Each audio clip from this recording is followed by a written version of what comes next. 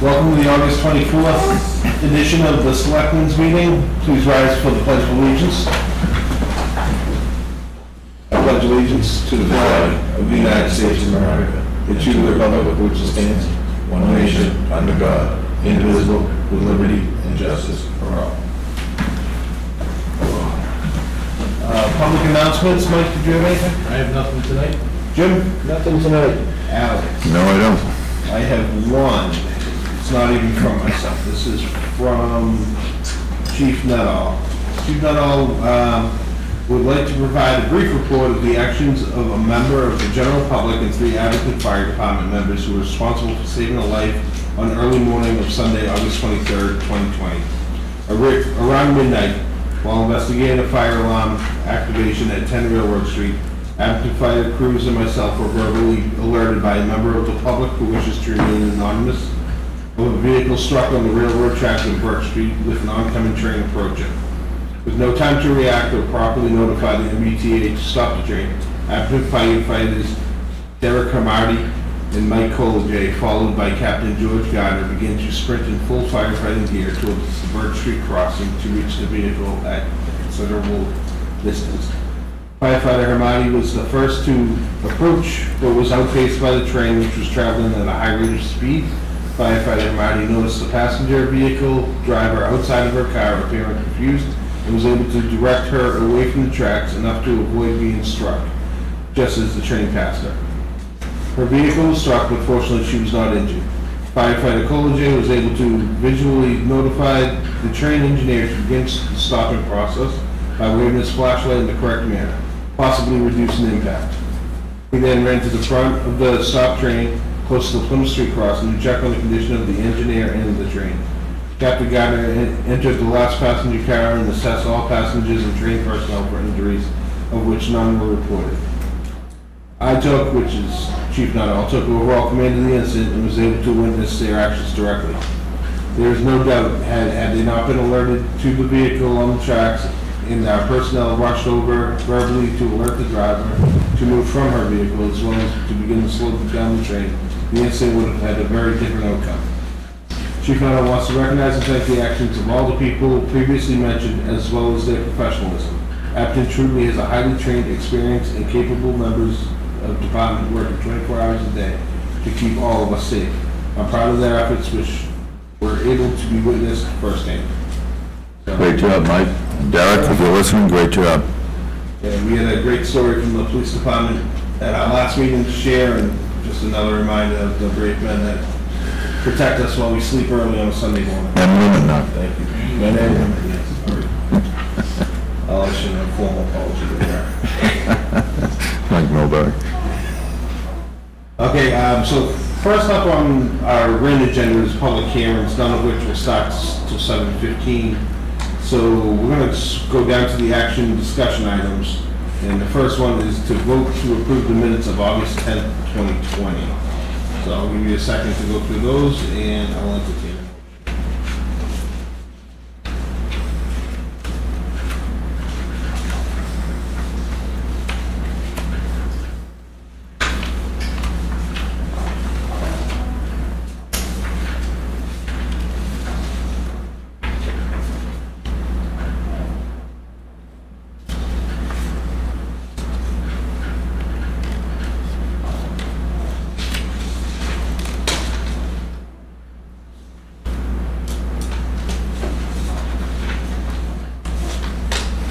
I'll make a motion to vote to approve the minutes of the August 10th, 2020 Board of Selectmen meeting. I'll second.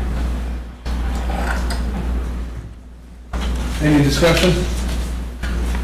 All those in favor of approving the minutes of August 10th, say aye. Aye.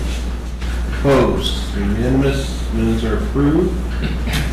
Second action item is a request to appoint Paul Ferris as Democratic Registrar of Voters.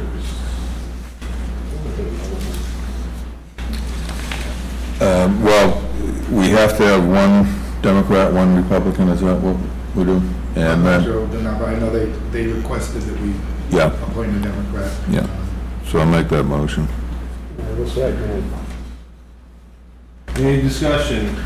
All those in favor of appointing Paul Ferris, say aye. Aye.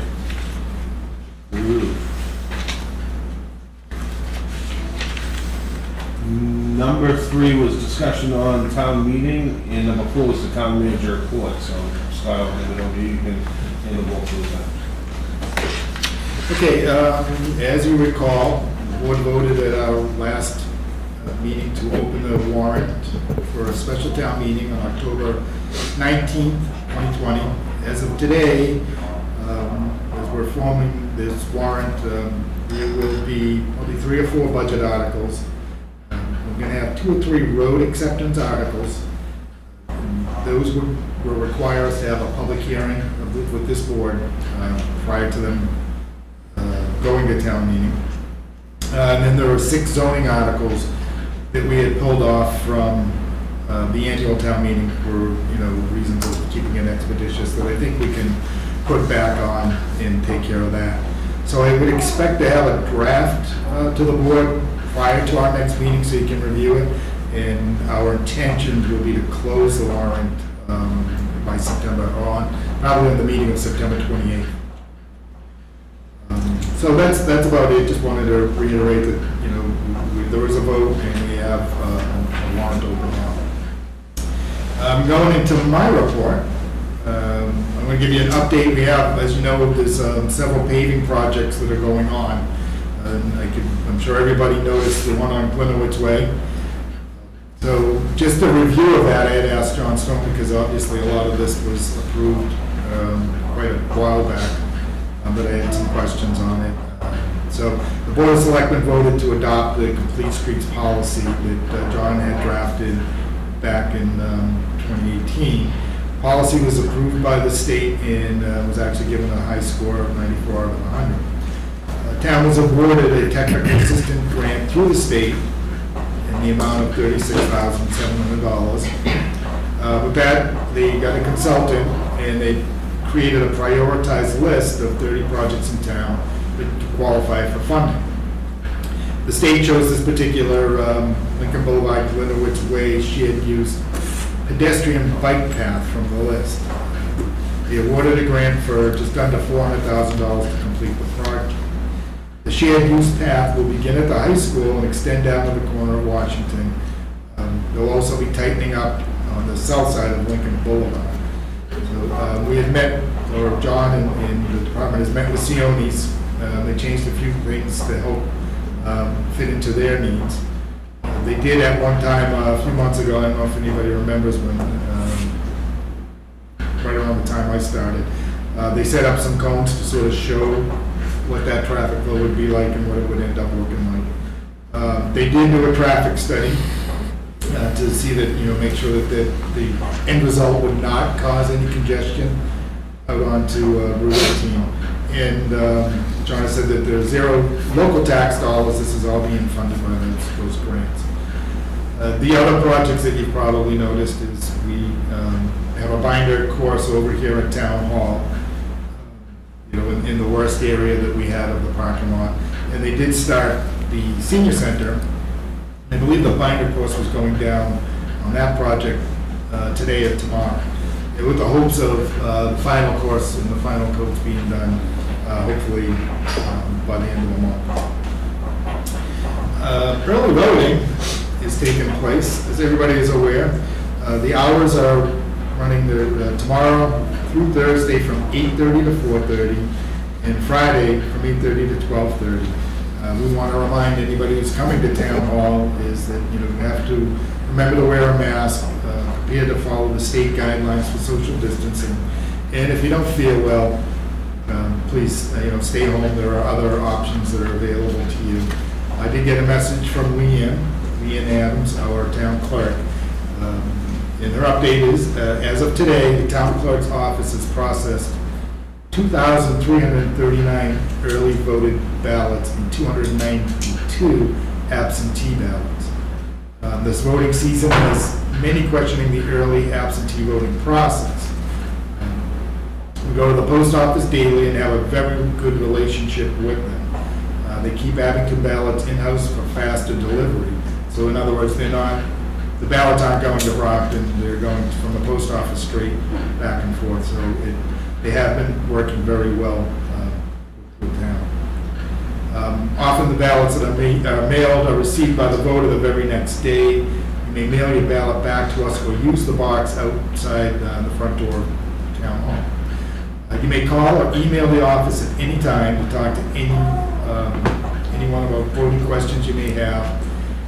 If you're curious if we received your ballot or application, please call. We'll tell you when it was mailed and received. Primary day is September 1st, 7 a.m. to 8 p.m. at the Emerald Hall where we did our last election. This is a primary. If you are not in a party, you will need to tell the checker what ballot you want. We have 4 ballot choices this year: Democrat, Republican, Green Rainbow, and Libertarian. Again, call or email me in if you have any questions or concerns. Voting is a privilege, and we take it very seriously here. So, like I said, you can go online, you can get through to Leanne's office through email or phone call or stop in.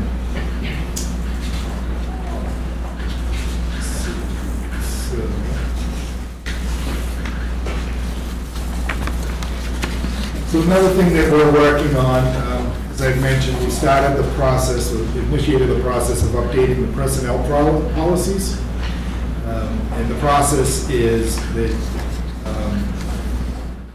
working with our Labor Council, the updated policies first will be reviewed in the draft form by myself with Labor Council.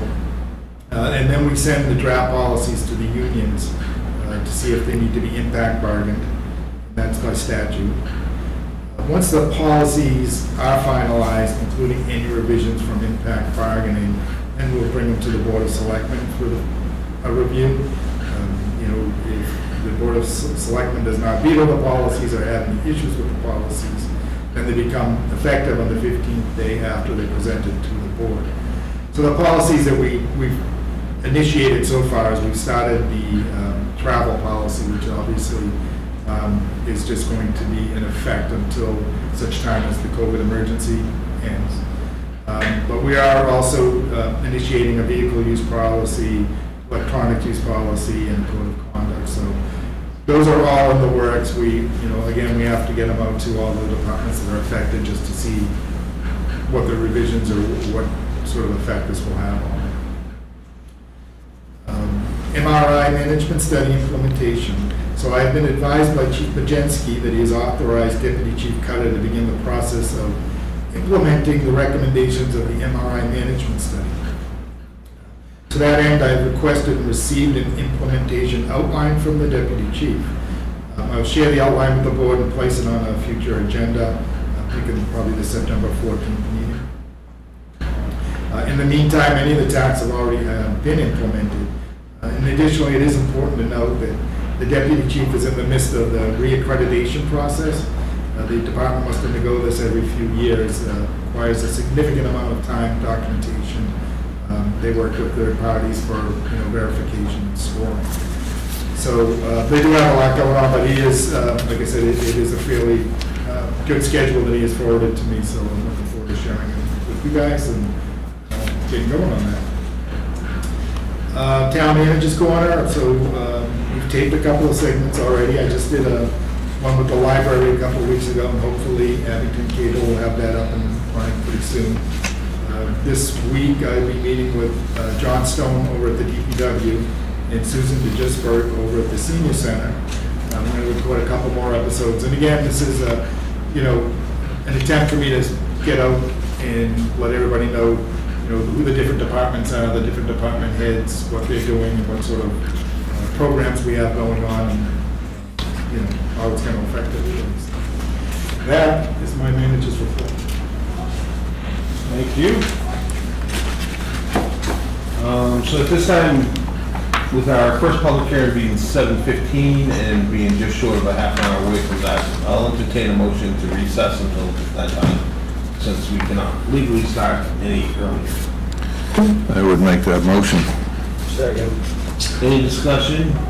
All in favor? Aye. We'll be recessed till 7:15.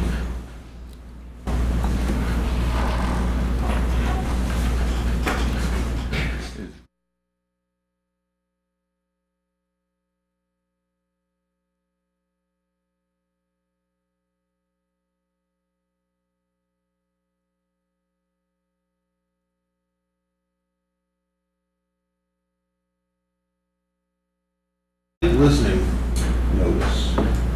So this is, Scott, maybe you can give some background better than I can on this, or we can go right to this. But the Community Resilience Building Workshop summary, so this was some workshops that were held previously. Do you want to explain it? Sure. We'll jump right into it. So, good evening. I'm Lucia, I work for the Planning Board, and this is our consultant for our MVP grant, Bob Hartzell. He's going to give the presentation tonight. Just a tiny bit of background. I applied for and we obtained an MVP grant, which is a municipal vulnerability grant, and it is about climate resiliency, and the state has a lot of grant money available to help cities and towns with that. So we applied for, we were granted $17,000. Bob came in, we held several workshops, we had a bunch of different department heads in these workshops and people from the community, and we worked together over Zoom, because of course it happened during the pandemic. But we actually put together a really decent list of what the town's vulnerabilities are, and a priority list of those vulnerabilities that we can apply to the state for, and hopefully get some grant money to start helping correct them. So no further ado, I'll let Bob do his show. Okay, thanks for the introduction, Liz. So Liz gave a good overview of why we're here to sort of publicly present the findings of this planning grant. And I guess I know you've got a packed agenda tonight and we've got about 15 minutes, so I'll just jump right into it. But preface it by saying that this listening session is a required part of the grant. It's sort of the last piece of the grant project. So getting these findings out there to the public and having a venue for the public to respond and provide comments is part of that. So I'll just jump ahead. So this presentation will take about 15 minutes and will provide an overview of the MVP program, climate change projections for Abington, and a summary of the planning grant results and next steps. So the Municipal Vulnerability Preparedness Grant Program, or the MVP program, provides support for cities and towns in Massachusetts to begin the process of planning for climate change resiliency and also implementing priority projects. The state awards communities with funding to complete vulnerability assessments and to develop action-oriented resiliency plans. Communities such as yours who complete the program become certified as an MVP community and are eligible for MVP action grant funding and other funding opportunities. And that's really the whole point of this, is to, this small planning grant tease the town up to get the much larger pot of money that's now available to you. And we'll talk more about that. The program was funded by the 2018 Environmental Bond Bill, which included over $200 million for funding for climate change adaptation.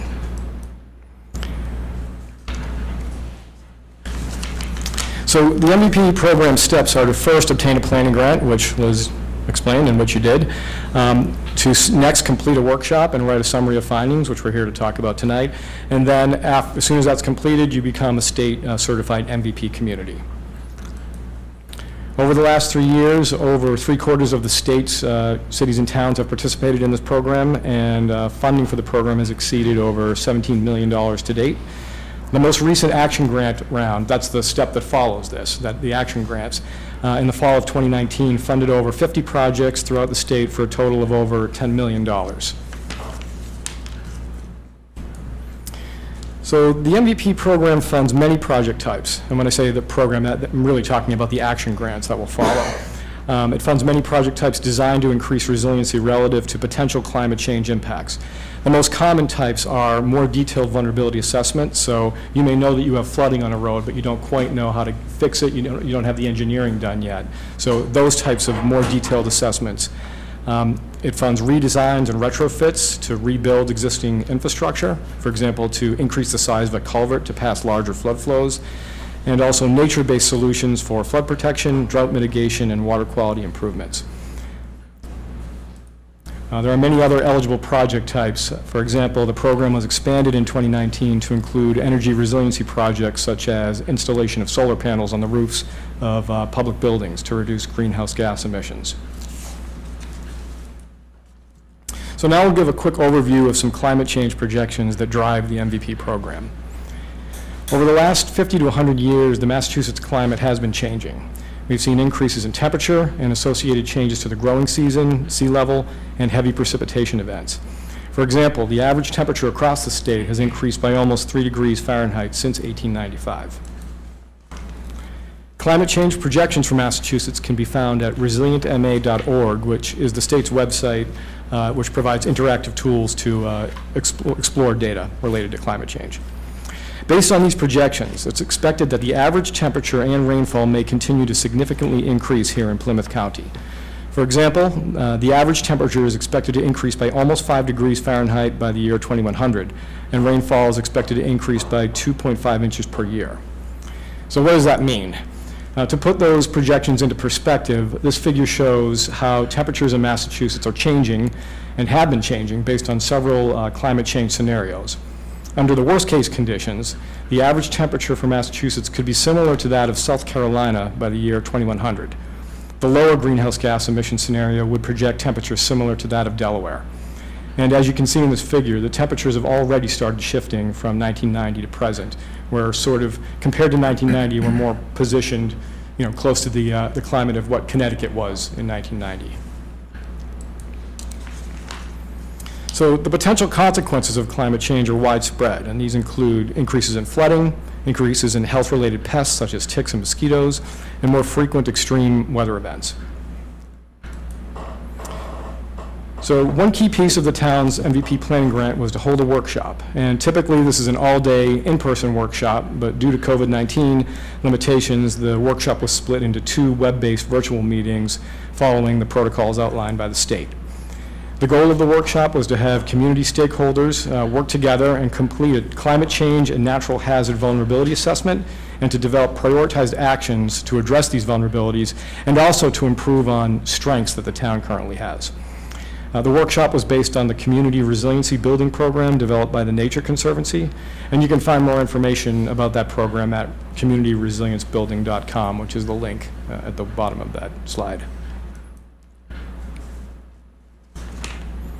The workshop was broken into 3 primary exercises to first identify the town's top climate-related hazards, second, to identify the town's strengths and areas of concern, such as specific undersized pipes or maybe a dam that might be at risk of failing, and finally, to identify specific actions to address those concerns that could be funded with action grants. So the MVP workshop was conducted as these 2 meetings on May 12th and May 19th, 2020, and the town efforts in planning the workshop were led by a core team as listed here. The workshop was attended by 11 stakeholders as well as the state's MVP coordinator for the region. So as I mentioned, the first exercise was to identify the town's top climate-related hazards, and the town selected flooding, strong storms, and drought and extreme temperatures as the top 3 climate-related hazards. Strong storms is kind of a broad term that includes a variety of storm types, including rain, snow, high winds, and ice storms. And this is a really tough slide to see, but everyone is supposed to, I guess, squeeze one of those into every presentation. So this is just to kind of give a sense of how this workshop process flowed. So first, the participants identified the top hazards up there, which I know you can't read, but those are the ones I just listed. The next step which was to fill out that left-hand column over here, which was to identify areas of concern and also strengths that the town had related to climate change.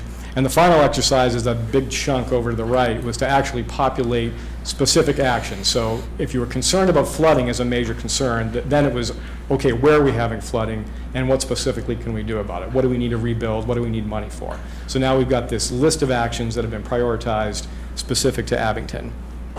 So now I'm going to run down the top concerns related to infrastructure. So with regard to dams, dams requiring repair due to flooding and damage from high peak flows include Beaverbrook Dam, Island Grove Pond Dam, and Hunts Brook Dam. For bridges, the Central Street Bridge requires repair associated with flooding and high flows, and this has been identified by the state as a significant hazard bridge in a recent inspection. Road flooding. Flooding of roads due to low points or proximity to surface water is an issue in several spots, including Chestnut Street, Ashland Street, under Route 123 and also Shaw Avenue. Ice buildup. The workshop participants identified that ice buildup on roads was increasing in the winter due to increased use of sump pumps. So it's kind of multiple things going on there. You have the more intense and more frequent rain events that are forcing people into using their sump pumps, and this is then during the cold months freezing up on the roads and leading to safety issues. And finally, water supply.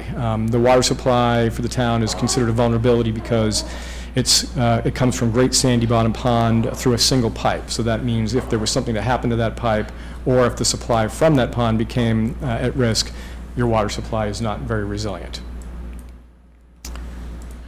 So top concerns related to society included vulnerable populations. Senior housing facilities are vulnerable to extreme heat and impacts from power outages, including the senior housing here on Glenowitz Way. The town's emergency alert system is considered to be quite good, but it was acknowledged that it's not available to all populations. So the Nixle system requires that citizens obtain information from the town website, and there needs to be a broader way to get information out rather than forcing people to come in. Critical facilities with one egress. So these are areas that might be at risk, say, during an extreme storm event. If a tree was to come down and block the roadway, some of these facilities are critical and would need to have a second way of getting people in and out.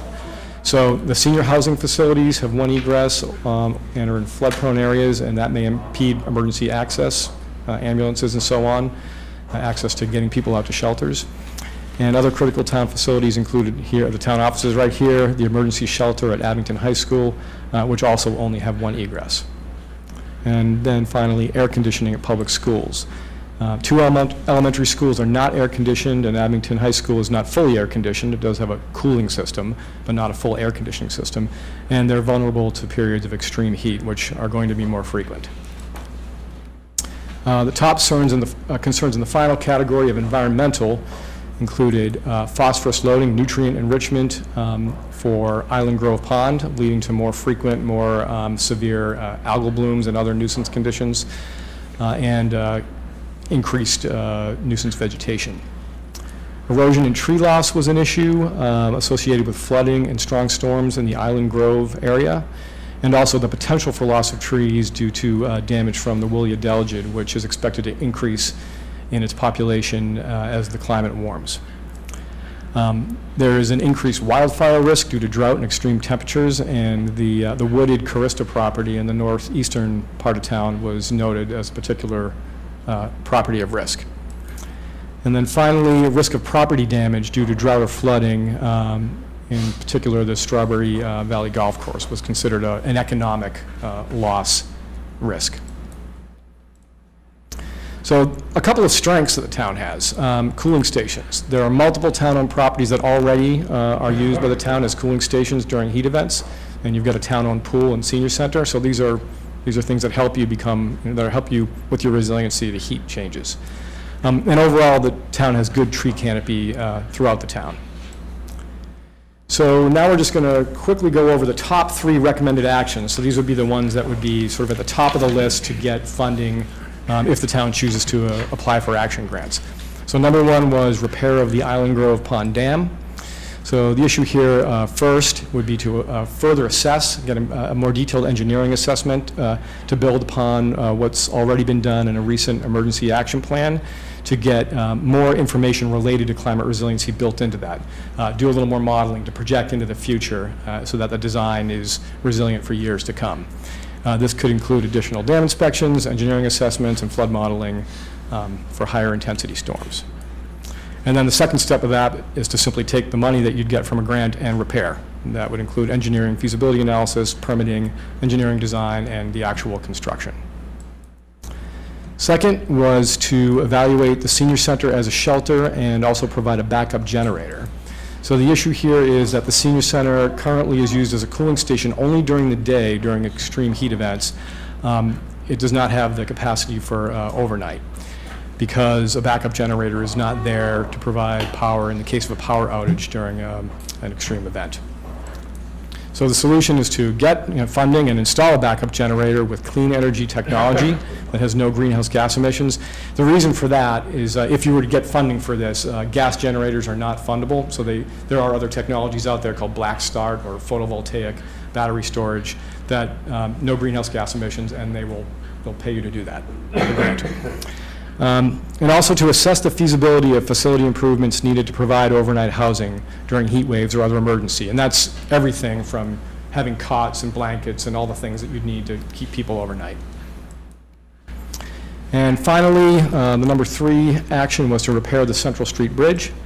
The problem here is that it has been identified as a significant hazard during a recent inspection, and that with climate change, we're going to have more frequent and more severe flood conditions and higher peak flow rates that are going to further put that bridge at risk. So expand upon the current assessment to include climate resiliency risks for those bigger peak flows and more intense events, and then use action grant funding to rehabilitate the bridge based on those recommendations. And a very quick just run through other high priority actions. So those top 3 ones that I mentioned, you're not in any way beholden to apply for grant funding for those first. You can take any action item that's in this report and you could apply for that as you could just decide tomorrow that that's the town's #1 priority. So you're not in any way held to this. So a real quick run through the other priority actions are to conduct a further assessment of Beaverbrook Dam and repair as necessary. Conduct a study to determine climate-related risks to the town's water supply and actions to improve resiliency related to climate change. To install central air conditioning and a backup generator with clean energy technology at the senior housing here on Glenowitz Way and Shaw Ave. Conduct a feasibility study to evaluate options for a second emergency egress to town properties here at Town Hall. And to implement nutrient loading reduction measures and other algae control measures for Island Grove Pond as recommended in a recent study. So the next steps, now that this study is completed, is to submit the final report, including any feedback from this listening session tonight. And at that point, the town is now an MVP designated community by the state. And then you can start to implement those recommendations that we've talked about tonight. So really, it's just a question of Liz or others on that committee deciding, if you want to apply for a grant in the next action round, which would probably be next spring. And in terms of public feedback to this listening session tonight, there is a feedback survey link that's up here on this slide. And also all of the documents that we've referenced, the report and this presentation and all the links that are embedded within it are available on the town website. And for me? Yes. So with that, I'm happy to take any questions. I hope I was at least close to 15 minutes and keeping you on schedule. Yeah, plus or minus a few. You're good. Any questions from the board? Just how often are the grants available? Is this a yearly basis? Yeah, so the program's been running since 2017, and in the first, I think, 2 or 3 years, up until last year, they were doing the action grants twice a year. And it looks like this year they've kind of shifted to a once-a-year basis, but that is subject to change. It's been a top priority for the Baker administration since it started, but with COVID and all the funding changes for a lot of agencies, I think right now the understanding is at least once per year. So when is the deadline? It would be most likely around late spring, like in May of 2020. So we should start preparing for next spring now. And our regional representative emails us all the time, not only about the things that are happening with this, but other grant opportunities. So I try to forward those to the departments that they belong to, so to speak. But yes, so we'll have plenty of notice of when the application deadline opens and when it closes. I think that's it's a good idea to have a good couple of months of lead time, because you're going to have a little bit of back and forth figuring out what kind of match the town might be able to provide, and whether it's cash or in-kind services. So a few months is about right. I think the priorities that you have identified, I'm not speaking for the board, but we've actually been discussing those issues this summer. So I think if any way we could get grants for that, it would be great next year. Anybody from public have questions? Okay, well, we'll leave the online survey open for as long as you want, and I'll just communicate with Liz about when we can decide to call it done, and then we'll just get the final report into the Great. state. Okay, thank you. Thank you very much. Thank you. Thank you.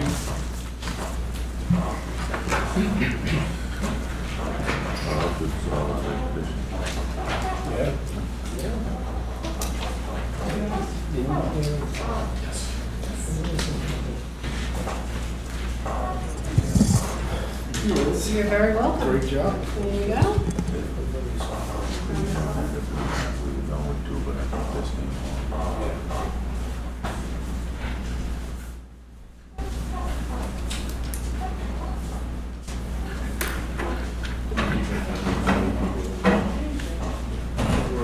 I know we're at a couple leaving cups coming. Scott, are we supposed to call somebody, or how does this work? Ready to go. Walk us through it once you open the meeting.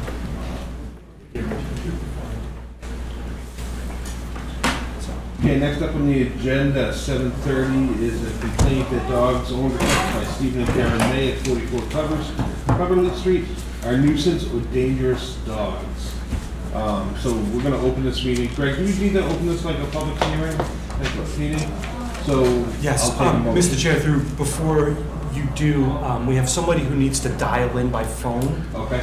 So can we take care of that before we officially open the hearing? Do we want to call them or they? If you can call, your phone's probably better. Yeah, well, do we have a number to Oh, call? I thought that was The chairman appointed Mr. Alex Bezanson as our telecommunications director. Yeah, we might have to ask Liz how to handle the phone here. 904. Liz, you want to Do you show have us how to anything use this dial phone? out, or- It is my phone.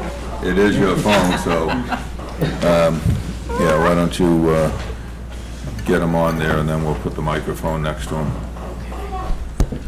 We have the number? Is the number 904? 904 476 7655. Jim Crosby.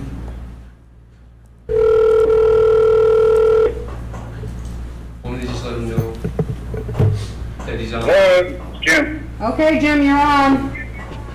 Hi, I'm here. Okay. Hi, Jim. We don't- Tim Chapin, I'm the chairman of the board of Selectmen here in Abington. Just letting you know that you're on speakerphone here. We're about gonna open the public hearing. Okay. So, having that all said, I'll take a motion to open the hearing. Make a motion to open a hearing on nuisance and or dangerous dog hearing on today, 24th at 7:15, 7:30, correct? I'll second it. Any discussion? All in favor of opening the hearing, say aye. Aye. It's unanimous, hearing's open. So Greg, would you want to walk us through the procedure? Yes, thank you. Through you, Mr. Chair. Good evening. My name is Greg Corbo, Town Council for the Town of Abington, and I'll be assisting the board with processing this complaint based on allegations that two dogs are nuisance or dangerous dogs as defined in the Massachusetts general laws. Before we get started, to members of the board as well as members of the public here and watching on TV, the proceeding will generally proceed in 3 phases. Okay? So during the first phase, you will hear evidence and testimony from the party who made the complaint regarding the subject dogs. This can be in the form of sworn witness testimony and any documents or photographs that they wish to provide. Counsel for the dog owner will have an opportunity to ask any questions through the chair, and members of the board and myself will have an opportunity to ask questions as well. When that testimony is completed, we will ask if there is any testimony from the town's animal control officer. And we'll proceed in much the same way with witness testimony and questioning from the various parties. Once that part of the proceeding is concluded, we'll move on to what I refer to as phase 2, which is the dog owner's opportunity to provide their defense. So they can provide any witnesses or documents that they wish to in defense of the dogs. And like in the first proceeding, there will be an opportunity for myself, for the complainants, and for members of the board to ask questions of the witnesses. And then we'll reach the third and final phase, which is when the board will deliberate and render a decision. The board will be passing on 2 questions. The first question is whether the dogs are nuisance dogs or dangerous dogs, as those terms are defined in the statute. And if the answer to that question is yes, then what, if any, remedy should be issued to abate the nuisance or the danger posed by the dogs. So it will require a vote on those 2 questions, and then the hearing will be concluded. So before we get started, are there any questions about the procedure? Could we get some introductions as to all the players here, this gentleman, and who's on the phone with us and everything? Yes, thank you. Through you, Mr. Chair. First off is the complainant here. Yes, would you please stand and introduce yourself? And my name's Gail Bergen.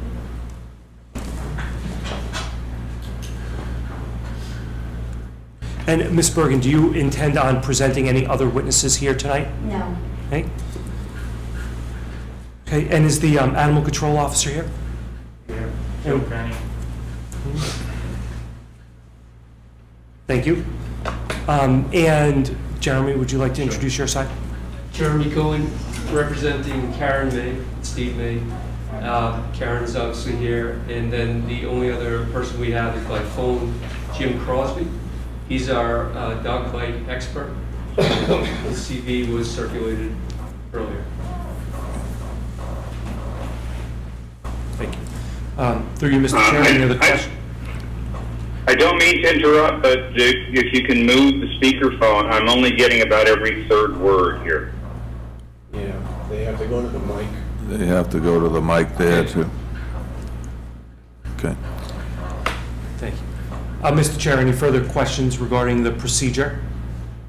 No. Thank you. Anybody from the board? Questions? Okay, so what we're going to do is we're going to proceed one at a time. If you're giving testimony, I'd ask that you approach the microphone, that you state your full name and address for the record, and then that you raise your right hand to be sworn. So through you, Mr. Chair, can we have Ms. Bergen step up?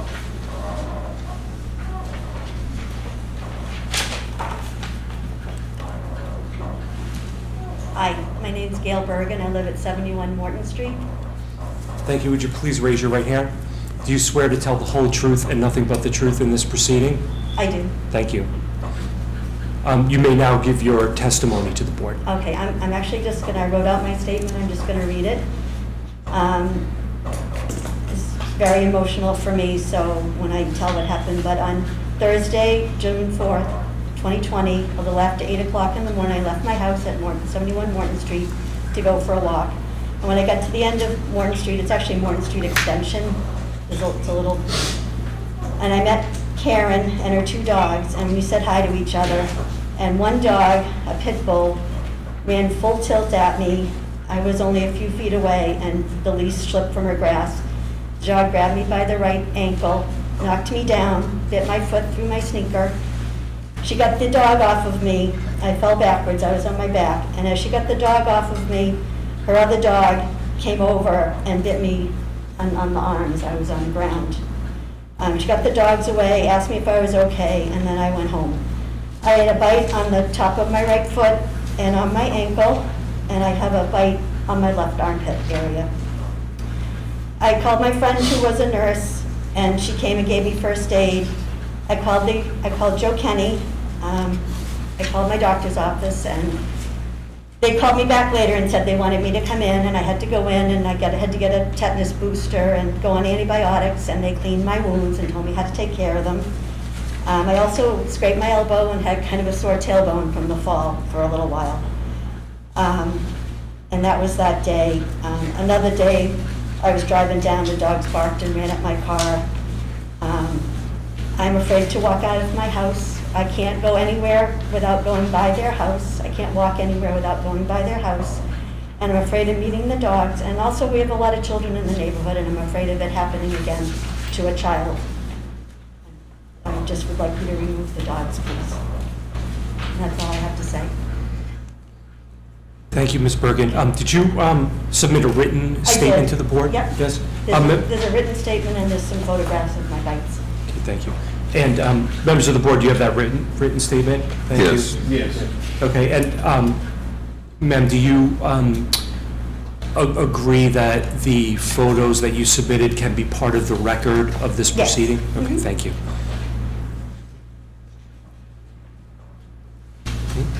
Through you, Mr. Chair, can we have Mr. Cohen ask if he has any questions? Thank you. What are the out-of-pocket medical expenses, if any? I have a couple of co-pays and some first aid things. I didn't add them up. It's probably about $40. It wasn't a big monetary loss for me. It's an emotional issue with me. And I'm sorry, just when we ask questions, if you could step up to the mic just for the people watching at home. Sure. And kind of a little social distance as best we can. Thank you. Do you want to use my microphone?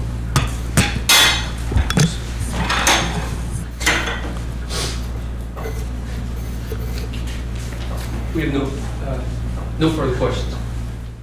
Thank you. Through you, Mr. Chair, members of the board, do you have questions?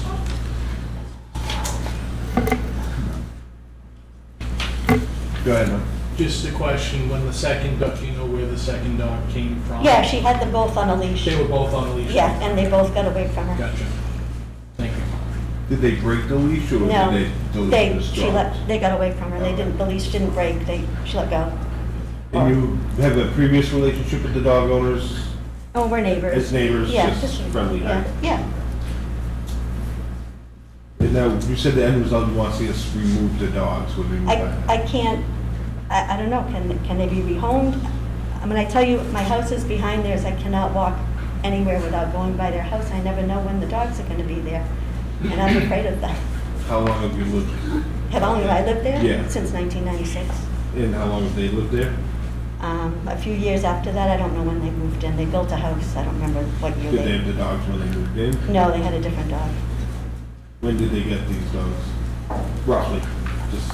They had Cinnamon, the second dog that bit me. They've had longer than the other one. They've only had the other one a few years, I think, if that.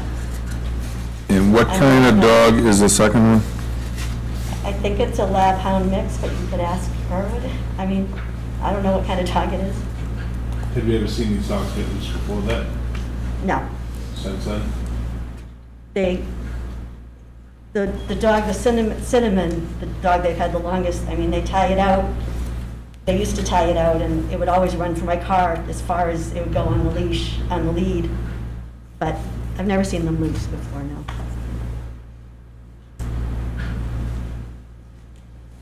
Any other questions? I have none. Nothing further. Thank you, ma'am.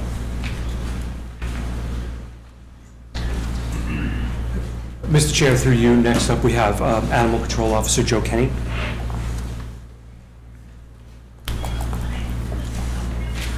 So, I'm Animal Control, Joe Kenny. I was out there on June 4th. Mr. Kenny, I'm sorry, can we just have you sworn in first? Oh, yeah. Thank you. Sorry, guys. That's okay. Do you swear to tell the whole truth and nothing but the truth in this proceeding? I do. Thank you. Go ahead. All right, guys, so I'm Joe Kenny, Animal Control. I was out 71 Cleverly, 44. Yeah, that's true. I'm sorry. But I was out there on June 4th. I got the call, the dogs got loose and bitten. So when I got there, the dogs were contained. They had already been, like, the wounds had been cleaned up, and I ended up quarantining the gray and white pit bull, Murphy. Both dogs were up to date on their shots. They were both registered. I hadn't had any other complaints or calls about the dogs, and since then I haven't had anything. There was a bite to the foot. There was a shoe that prevented it from being anything serious. and the dogs had knocked down the, I'm sorry, what's your name again? Gil Burden. Gil Burden. They had knocked down Gil Burden, but other than that, there wasn't too much damage. And the shoulder, we weren't sure at the time what was going on with it, so we ended up quarantining the gray and white pit bull. Did standard 10-day quarantine, and then the dog was released. I haven't heard anything since then. I heard, gotten a second report recently that the dogs had gotten out, and this is how I heard on here. But other than that, I haven't had any calls or anything like that on the dogs. At the time, I actually recommended to the owners that, for peace sake, that they muzzled the pit bull when they took it out, just to make people feel more comfortable. From my understanding, it had been happening since then. But like I said, I hadn't had any other calls or anything, so nothing loose, nothing barking. That's it. But did you say you did get one call since then? That they No, I released? haven't gotten any calls. I got notice that the dogs had charged a car or something just prior to this hearing request.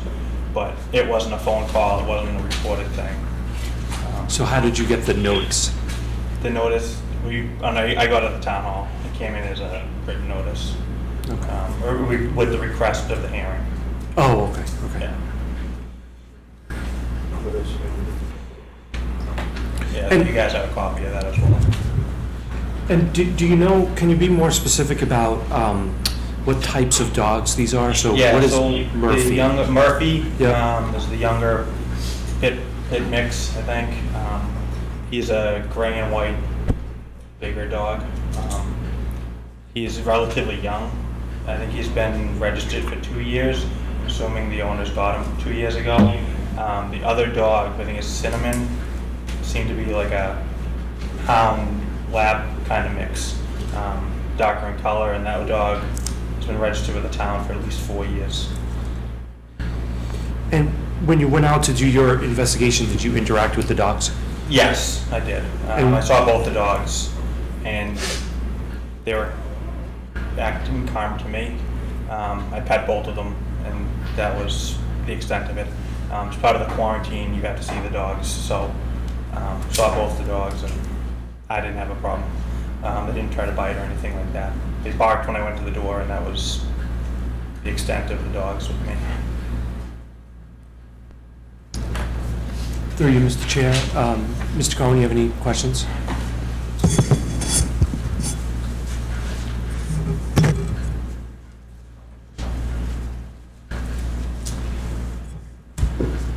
How long after the incident had the animal control officer seen the dogs? It was shortly thereafter, within about an hour. As soon as I got the call, I came out, so it was pretty soon after. And this allegation that they charged a car, do you know I anything didn't deeper? get any calls for it. Okay. When we got the request for the hearing, it was in that. That's the only other notice of that I've had. Okay, and aside from what's happened with the Bergens, has there ever been an incident with either dog from No. the May House? No, I've not had any other calls on the dogs. Thank you. No more questions. Mr. Chair, are there any questions from you or members of the board? From the board? No. No questions, Jeff. Thank you, Mr. Kenny. We're all set. And Ms. Bergen, do you have any other witnesses or evidence you'd like to present? Can I say one more thing? Please approach the microphone. Can I just say something? Well, you have to approach the microphone. Sorry, I don't have any witnesses. Karen and I are the only ones that witnessed it.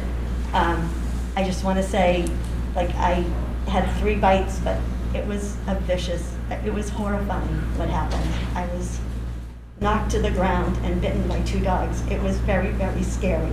And I just want you to know that even though my bites are going to heal, I haven't healed from it. That's all I'd like to say. Thank you. Okay, so as I explained earlier, that concludes phase 1 of the proceeding, which comprises the complaints against the dogs. So now we can move on to phase 2, in which the dog owner has an opportunity to present their defense. Through you, Mr. Chair, I would turn it over to Attorney Cohen. Thank you. So, an important thing to note here is that the Mays, where they live, they continue to live there for one reason, and it's their 98-year-old neighbor next door, who lives alone. Her husband died, I think, in 1965, or when she was 65. She's 98, and they started off getting her mail, paying her bills, and now they're her only family. If they're trying to keep her aging in place. Once that her situation changes, they plan to move anyway. But I think it's important to know that they, at least on one half, they're good neighbors on one side. Tonight, we're asking that the dogs be deemed nuisances, and I provided it. But essentially, the definition of nuisance can be a dog that attacks, but its actions weren't grossly disproportionate under all of the circumstances. So I think the most important circumstance, which we didn't hear about, is that the parties, they never greeted and said hello. Before the bite, as our coming up Morton uncleverly. Excuse me, Mr. Cohen, through you to the chair. If you're going to have a description of the incident, I think we need to have it from a witness. Okay, so let me just walk us through where we're going. Okay, thank you. You'll hear testimony that neither party could see each other with the hedges there. So just as Ms. Bergen was startled by my client and the dogs, so was my client startled, and the dogs were startled. A difference now is that she would never walk both dogs at the same time. So she's agreed, no matter what, to walk one dog per one adult. And you'll hear testimony that the dogs, if they're ever in the yard on a tie-out, are only in the yard on a tie-out with an adult. So they're never just left outside. These dogs don't like to be outside that often. And you'll hear from our expert, Jim Crosby. This is important because there are scales of bites, which he'll walk us through briefly, but he's had a chance to look at everything that you've seen up to anything that you were handed today. He knows about the dogs running at the car, although they stayed on the leash. He's seen the photos, and he's seen the descriptions. So, as we're asking that they be deemed nuisance dogs, they be, mistakes happen. This was a mistake. You'll hear from Karen how sorry she is. She's been trying to pay the bills from the beginning, but obviously they're not that big. But she's offered from 10 minutes after the incident, she was calling her. So at this time, I'd like to have, since we've just heard about the bites, have Jim Crosby. Jim, can you just introduce yourself, give a brief description of what you do and how long you've been doing it, and just tell us what you saw through the evidence that's been submitted. Mr. Crosby, I don't know if you can hear me, but before you begin, even though we can't see you, I do need to have you sworn in. Okay, I heard Mr. Cohen ask me to introduce myself. The phone on your end, the speakerphone, I'm getting about every fourth word. Whoever the lady was that testified, I missed most of her testimony, and the male voice I heard, I got spottily. So, I'm sorry and I apologize, but I need whoever's speaking to be closer to that speakerphone so I can hear. Good evening, Mr. Crosby. Can you hear me now? Yes, I can hear you very well. Thank you. Great. My name is Greg Corbo. I'm the attorney for the town of Abington, and you're going to give testimony in this proceeding. But before you do, I would ask that you be sworn in. So even though we can't see you, I'll take your word for it. Will you please raise your right hand? I am. Thank you. Do you swear to tell the whole truth and nothing but the truth in this proceeding? I do. Thank you. I'm now going to turn things over to Attorney Cohen, who's going to ask you some questions. Certainly.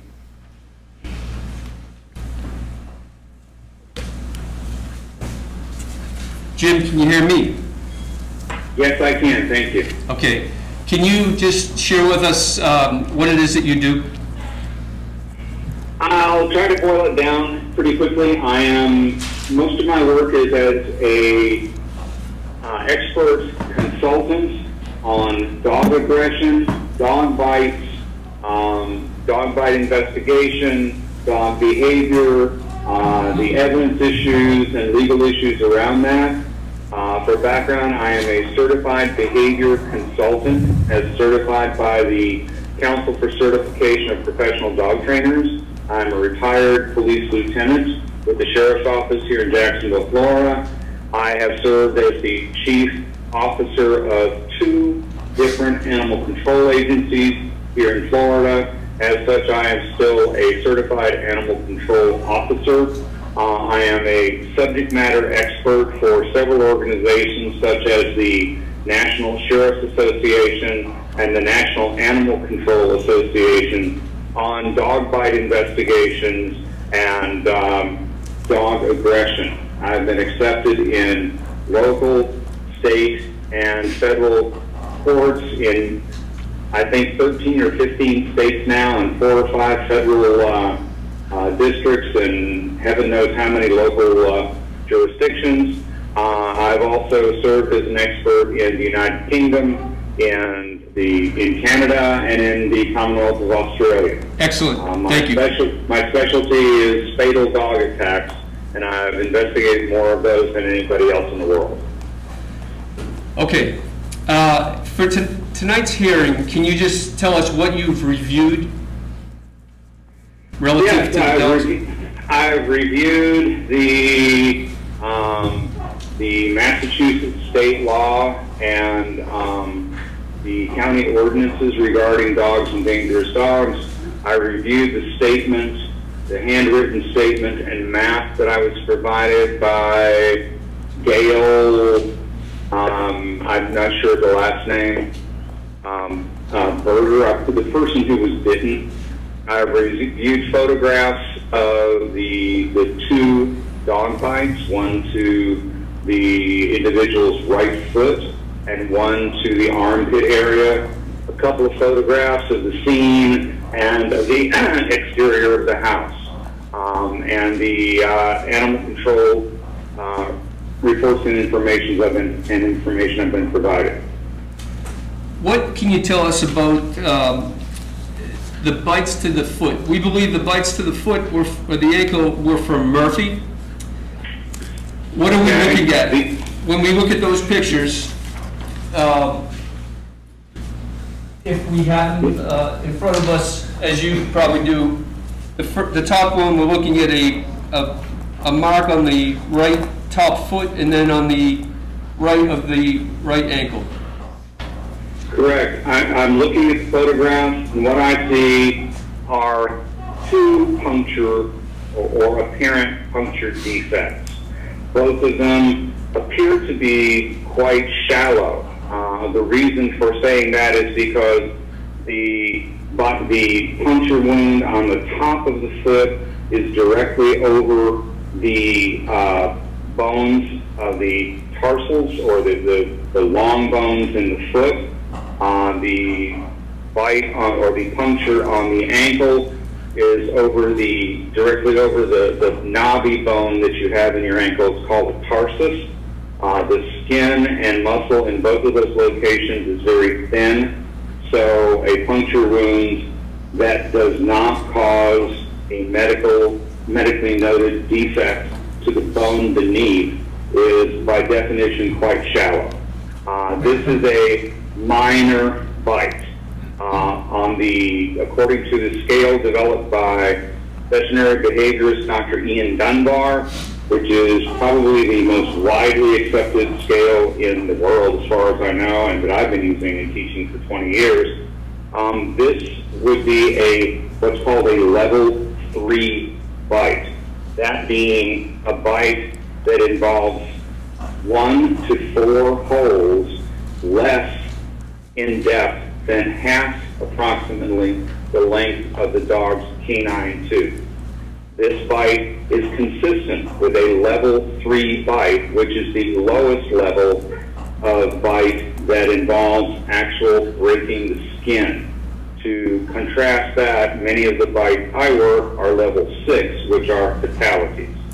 This was a minor single engagement, engage and withdraw, we call it, bite. Okay, and before you opine on them, I just want to get to the bite under the arm. And I just want to make sure, Greg, were you able to circulate the dunbar? Oh, Scott, did you? I did not see that. Okay, I have a couple. I'll just, keep, 1 second, Jim. Sure.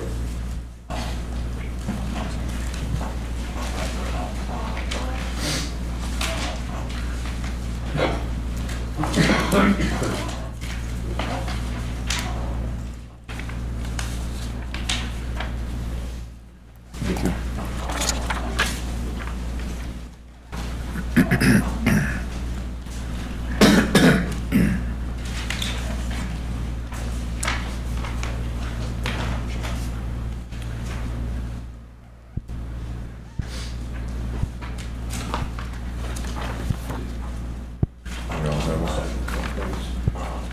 Jim, if you, Mr. Chairman, are you going to allow They should have one of these. does the victim get this piece of paper you gave out?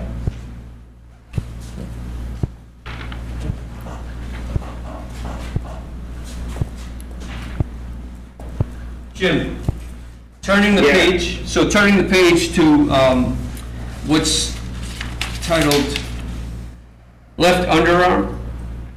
Yes. Okay, and you see the same mark in 2 pictures, right? That is correct. Okay, so this is allegedly from the dog Cinnamon, who's a smaller dog. What can you tell us after looking at the descriptions of what happened and the visual of these bites here? What can you tell us about the bite level here? Okay, this is a single engagement, a single bite. If you will look, I'm assuming you're looking at the same 2 pictures. So if you'll look at the photograph that on the PDF pages on the upper right, it shows, to orient you, it shows a dark triangular spot towards the bottom right corner, and then about the middle of the image, it shows kind of a semicircular pattern. Let me explain that. That is, the semicircular pattern are the impressions that did not break the skin from the incisors and canines, most likely of the upper jaw of the dog that inflicted this defect. The lower dark triangular defect is what is consistent with a single puncture wound, probably of the lower left canine tooth. And it is triangularly shaped because the dog and the victim's body part were, at that moment, moving in opposite directions. That is a very recognizable puncture with a slight tear that is typically caused by, again, movement of the biter and the bitee away from each other. This is a minor wound. It's a single puncture. The pattern to the top that we referred to before is the pressure pattern from the 6 incisors and one of the 2 canine teeth on the upper jaw. And because it is kind of directional from upper left to lower right, that indicates to me these are from teeth that were, again, withdrawing from the wound at the time it was afflicted, or at least from the person's body part. Okay. You've had conversations with Karen May? Yes. Okay, and your understanding is that perhaps the dogs may have been startled that they didn't necessarily see their target until they came around a hedge. Can you tell us? That is my. Okay. That's my understanding. Yes. Okay. So, Can you tell us, in terms of, have you testified in Massachusetts about dangerous dogs before in court? Yes, I have, several times. So you're familiar with the Massachusetts statute? You said you read it before the hearing, right? Yes, I did. Okay. So, in your opinion, we're looking to see whether these dogs are a nuisance dog or a dangerous dog. So, can you tell us what your opinion is of that and why? And focus on the fact that neither dog fully engaged here the way a dangerous dog would. Yes, according to the statute, and I'm looking at it now to refresh my memory, as provided under statute, these dogs would at most appear to be nuisance dogs. There was no severe injury inflicted. These are both minor bites. These were single engagements. These were bites that were, frankly, controlled and moderated by the dogs. Either one of them could have done much more damage. And the fact that both the person bitten and the dog's owner and the dogs were startled informs me that this was a quick, again, startle reaction. The bites are consistent with, to give a slight expansion, dogs don't have hands, so they use their teeth for everything, manipulation, eating, carrying their babies, everything they do. These bites are both consistent with a normal dog using their teeth to warn somebody that they are somehow uncomfortable and they wish to gain space from the person to whom the bite or the contact with the teeth is directed. These are both attempts to gain space and to alleviate the anxiety or fear that's been caused by the startle. These, again, are moderated. They are proportionate and normal for a dog that is startled. And I will, again, based on my reading of the statute, I would say, yeah, they're probably technically a nuisance dog, but this is definitely not the behavior I would expect from or hold to the standard of being dangerous. And just to wrap it up, with no priors on these dogs, and them never having escaped a yard or a fenced-in enclosure or even from the owners, under Massachusetts law, we're looking to see if the dog's reaction was not grossly disproportionate to this circumstance. Was the dog or either dog protecting or defending itself, its offspring, or person from attack or assault? And that would be a nuisance dog. The statute says you can't name that a dangerous dog. In these dogs' minds, are they in a protective mode there? Mr. Chair, I yes, object to that question. That is a very likely scenario. Understand Hold on that 1 second, sir. for a dog to go... Hold on, we're gonna... I'm changing the question. You go that question. Although you and I both know that what the dog's intent here was, can you tell us what you think the dog's intent was? Mr. Chair. What was... Based on... Just tell us what you think the dog's intent was. Again, that's kind of... I don't think you can speak to a dog's intent. I can speak to the purpose based on research and experience. That wasn't the question. It is now? Okay, may I answer or are we... Here's the question, Jim. What's the likelihood, are these dogs dangerous? No, they do not meet the standards set by Massachusetts law as dangerous, nor does their behavior in this incident rise to a level that I would call disproportionate or I don't remember exactly how you put it, but this was not a disproportionate or dangerous response. This was a normal, proportionate, and actually quite measured and controlled response to a startle reaction that is consistent with a dog that is suddenly approached by something it perceives as a possible threat, it doesn't mean it's a real threat, and that it acts in consistent with protecting itself or its owners from an unknown person or object. Okay. So if it is a nuisance, we agree that things can change. She can be a better manager of the dogs tomorrow than she is today. After talking to her, what are some of the things you suggest that you think would improve the situation here so it doesn't happen again?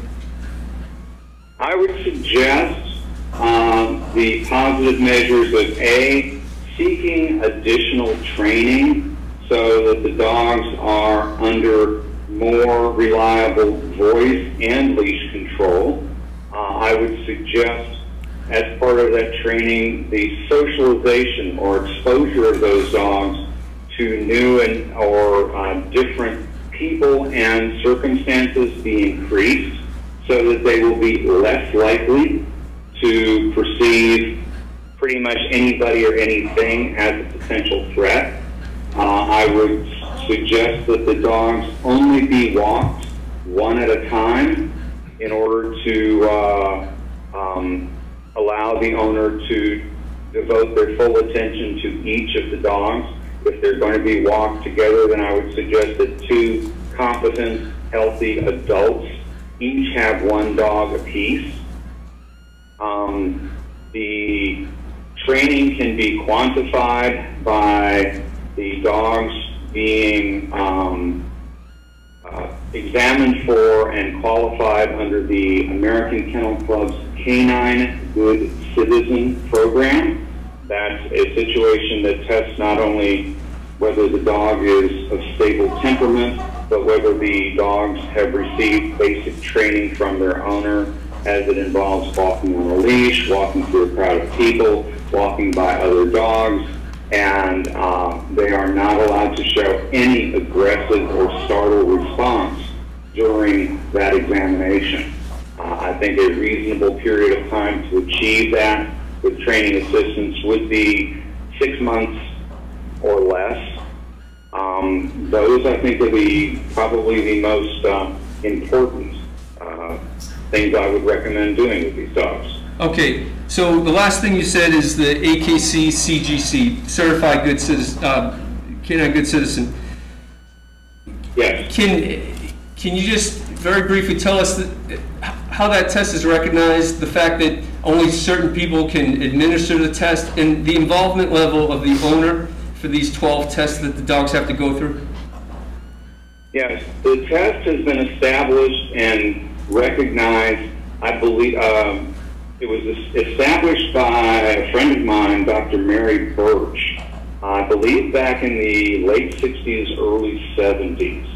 And the test is designed to examine 2 things. Number 1, the underlying temperament, the nature of the dog, and secondly, the involvement and responsibility of the owner in doing basic training. It's not up to an obedience type, but to pass it, the owner must put in time, effort, and understanding to be able to pass through the 12 tests. And those tests, of course, involve walking on a leash, coming when called, staying on command, being petted, it's an awkward word, being handled, being brushed, being exposed deliberately to a startling stimulus such as suddenly opening an umbrella or dropping an object and making a loud noise. And again, walking through a crowd of people, walking up to and meeting and greeting another person with a control dog.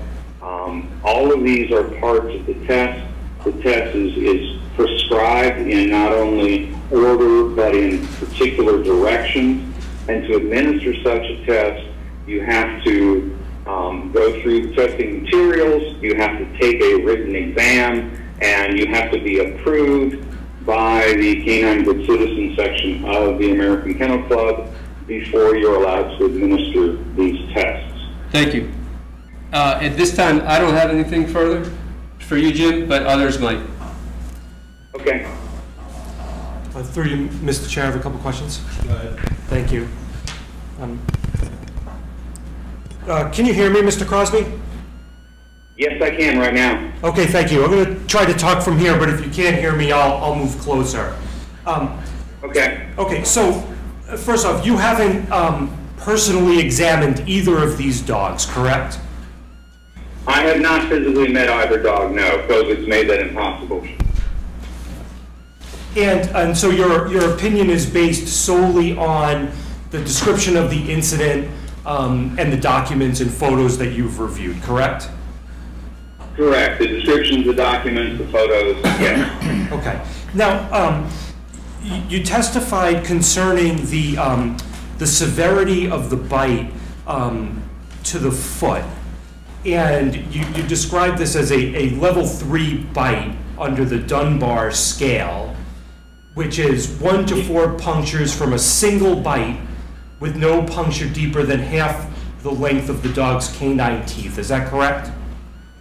Yes, that is correct. Okay, but there were in fact 2 bites to the foot here. Right? I have no evidence that indicates that, because the position that they could be, or that they appear to be, could potentially have been from a dog opening its mouth pretty wide. So the dog in one single bite would have, or could have bitten the top of the foot and the ankle? Sure, if it's a pretty good-sized dog, and that's my understanding, is he's a pretty good-sized dog. If not, if we were to presume that this was more than a single bite, then it would be a level 3D, which is multiple bites at a level 3. It still does not increase the level from a 3. It's just simply a 3D. Okay, and so then the difference between a level 3 bite and a level 4 bite is based on the depth of the puncture wound, correct? No, it's based on the depth of the puncture wounds, the number of holes that are involved. The description also details to expect deep muscle bruising and further injuries. Just on itself, a level 4 does not strictly depend on the depth. To read from the description, it's a single bite with at least 1 puncture deeper than half the length of the dog's canine tooth. It may also have deep bruising around the wound, where the dog held on and bore down, or lacerations in both directions, where the dog held on and shook its head from side to side. Okay, and so you looked at the picture here of the top of the victim's foot, correct? Yes. And we see 1 puncture wound there. Yes. And then we see a much larger wound next to it and above it that look considerably like bruising, don't they? I see some surface dark purplish bruising surrounding a darker section, the darker section would be the puncture wound. So there is some shallow bruising. That means that there has been a gathering of some blood under the top few layers of skin. And it's shallow here, but the victim was wearing a sneaker, wasn't she? That is what the statement says, yes. Yeah, so doesn't it stand to reason that this injury would have been significantly more severe if she was not wearing a sneaker? Not necessarily. It depends on where on the sneaker the tooth hit, how thick the material of the sneaker was.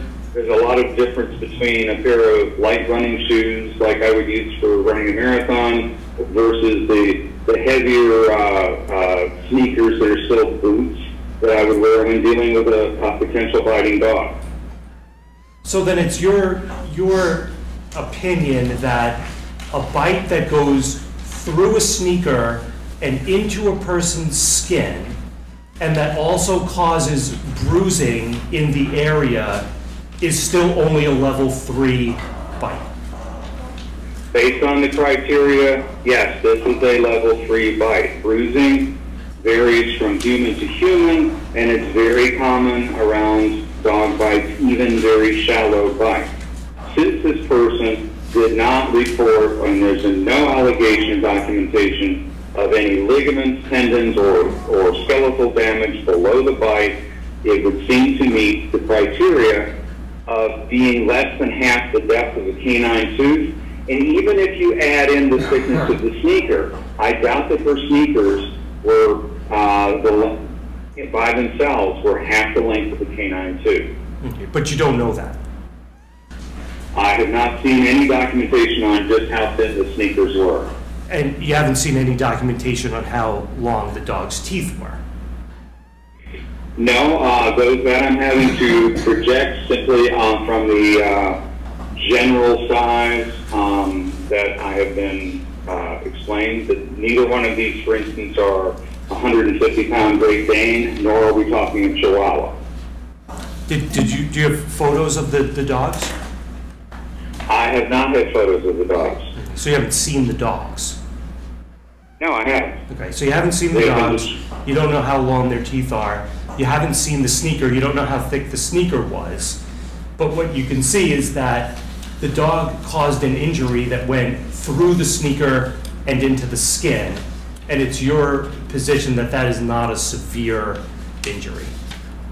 Yeah, it's my opinion that that is a minor bite, which is consistent with if we presume the other one is also a separate bite or together, that one is very clearly above where the sneaker would be. So unless she was wearing boots, that is also a very light engagement. But that makes it 2 bites, so that takes it out of level 3, doesn't it? No, that makes it a level 3B. Well, I don't see a level 3B in your description that you gave us. Well, that's an older copy of it. Dr. Dunbar has published an addition to that, plus Dr. Dunbar and I have had many personal discussions over the scale. In fact, assisting the Maddie's Shelter Medicine folks in reworking the scale with Dr. Dunbar's cooperation, and he has established that there is a 3B, which is more than one bite at a level 3. But you didn't give us that part of the scale, correct? I'm sorry, there's a couple of different copies of it floating around. I thought I had sent the most recent, but the 3B is part of the current and the last probably 2 to 3 years versions that Dr. Dunbar is teaching. Now, you also testified earlier that you're familiar with the definition of dangerous dog under Massachusetts law? Yes, I'm looking at the statute right now. Okay, and so then can you read for the board where in that definition it says that a dog is only a dangerous dog if it causes severe injury? I don't believe that the Massachusetts law actually includes that. I simply mentioned that because that a severe injury, in my mind, would automatically put us well over the threshold into considering a dog dangerous. So, in other words, if the dog ripped the person's arms off or something like that, I would pretty much disregard the minor parts of the statute. This was not a severe wound on either case. Okay, and so, but the definition itself doesn't say that it needs to be that serious of an injury. It just says causing physical injury. Correct. It just simply says, it does not detail the level of injury necessary. Thank you. Mr. Chair, I have nothing further. Members of the board, do you have any questions? No. I just have a follow-up if you guys don't have questions. No questions? I have no questions. Do you, Mr. Bezanson? No. Okay. I'd like to know in weight size, how big are these dogs?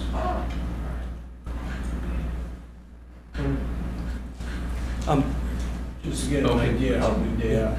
I'm sorry, so through you, Mr. Chair, just procedurally, before we move on, I'd like to give the complainant an opportunity to ask this witness any questions. So if the attorney has a follow-up question, maybe we should go with him first, Okay. then go. Okay. Just to address your question, Cinnamon 44 pounds, Murphy 70 pounds. Thank you. Jim, when you first got this case, right, you took a look at the local bylaws, is that right? Yes, I did. Yes, I did. And one thing you said to my client is that pit bulls are not allowed in the town, right? That was part of their code, yes. Okay, so, Mr. Chair, through you, I'm going to object to that. We're not proceeding under the town's bylaw. We're proceeding under the general laws. There's no suggestion here that this dog is not allowed in the town because No. it's a pit bull. And notwithstanding what the bylaw might say, that bylaw has not been updated since the law was changed recently. now it's time.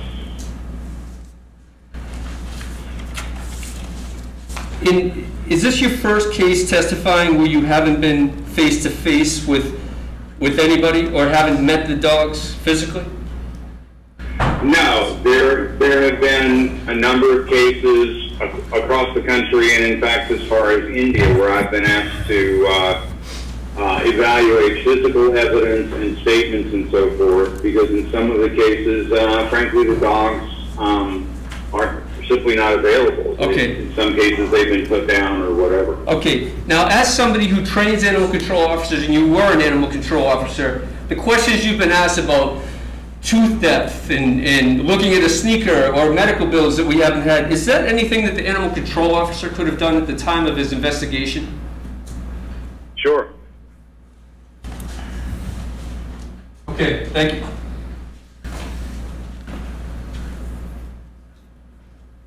You wanted to allow the... Yes. To the complainants, do you have any questions? No. Members of the board, anything? Back to the bylaw. The bylaws have not been updated, and I don't believe that if it is in there that's saying we don't allow pit bulls in town, I don't believe it's legal anyway. And I don't remember that ever being in there. I know several years ago we tried to put in a bylaw saying that they'd have to have a muzzle if they were walking, but I don't believe pit bulls are illegal in Abington. Yes, through you, Mr. Chair. So the law was significantly changed in 2012, and one of the provisions of the new state law is that a municipality cannot ban a dog based solely on its breed. Correct. And so, you know, to the extent that this bylaw has not been updated since 2012, it's my opinion that that provision would be in conflict with state law and would not be enforceable, and which is why when we sent the notice of this proceeding, we only made reference to the provisions of the general laws. And it's my recommendation that when you proceed to your decision, that you only apply the law under the general laws without regard to what the bylaw may or may not say at this point.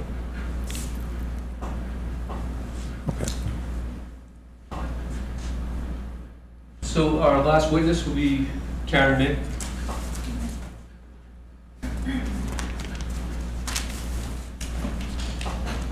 Hi, my name's Karen May and I'm the owner of the dogs. Hang on one second. Yes. Do you swear to tell the whole truth and nothing but the truth in this proceeding? I do. Thank you. Okay.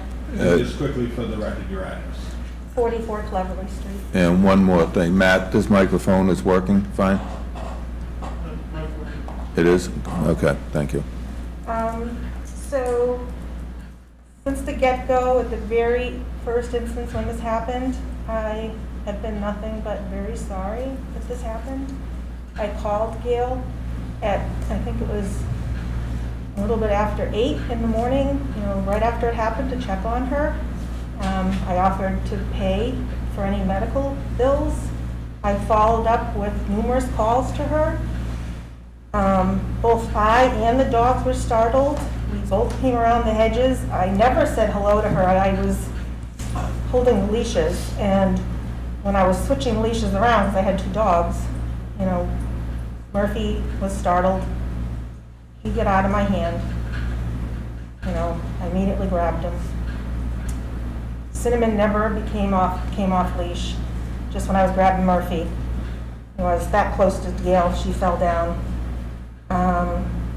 You know, when we got the quarantine, both dogs are quarantined.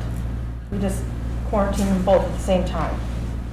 Every time we took them out, we've muzzled Murphy. We have them on leashes. I don't tie them out in the yard.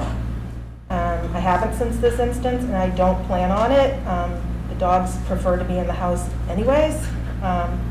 When they are out with an adult, they're on a leash and muzzled.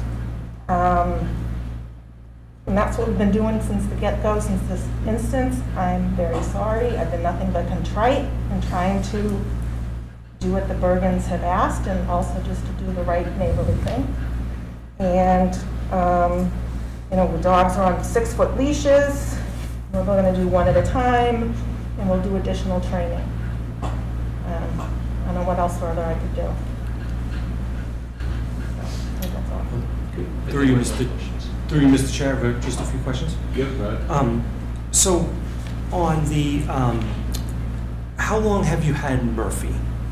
Probably about a year and a half to 2 years. And how old is Murphy? He's 3. And how much does Murphy weigh? I'd say a little over 70 pounds. He's about this high. I don't know how big that would be.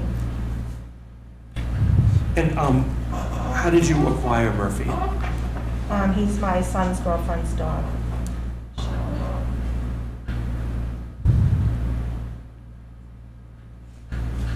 And has Murphy been licensed the entire time you've had him? I think so, yes. And has he ever gone through any type of training? Yes. What type of training? He went to Canine College in Holbrook. And Michaela took him a couple of times. I'm sorry, who's Michaela? My son's girlfriend. And has Murphy ever bitten anybody before? Not to my knowledge. And how often do you, prior to this incident, how often would you walk Murphy in the neighborhood? Oh, well, I walk him in the morning and at night. Every day? Every day, yes. And has he ever acted like this before? As far as, well, no, I've not had this happen before, no.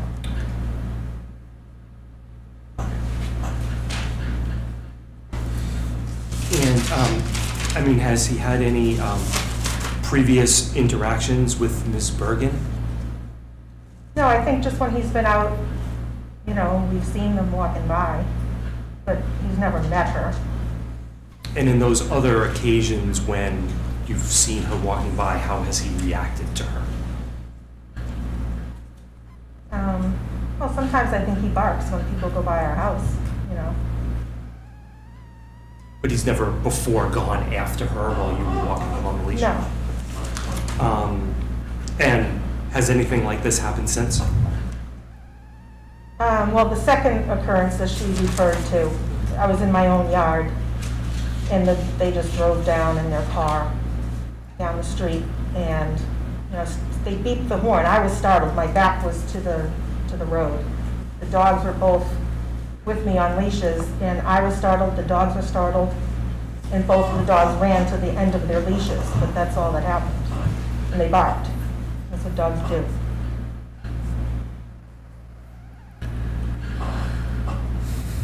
Okay, and who else lives in the, well, not who else, but are there other adults that live in the household besides you?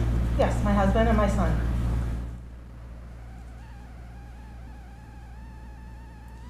And if the board here, were to issue an order that you have to impose conditions on restraint of the dog, what would you be willing to do in order to try to ensure that this doesn't happen again?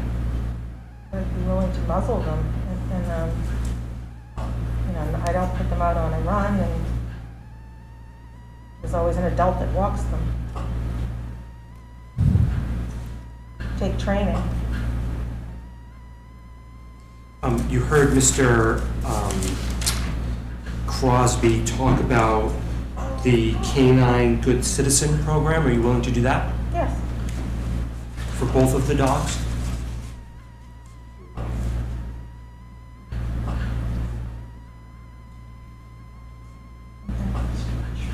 Okay, so I'll agree to that only if I don't muzzle them, taking them to the Canine Good Citizenship.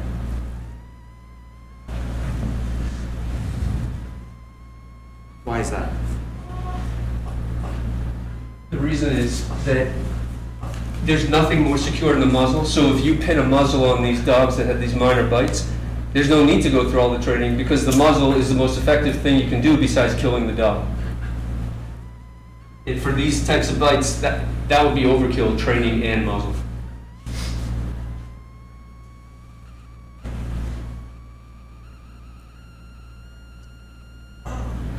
Anything else that you'd be willing to do? I don't think so.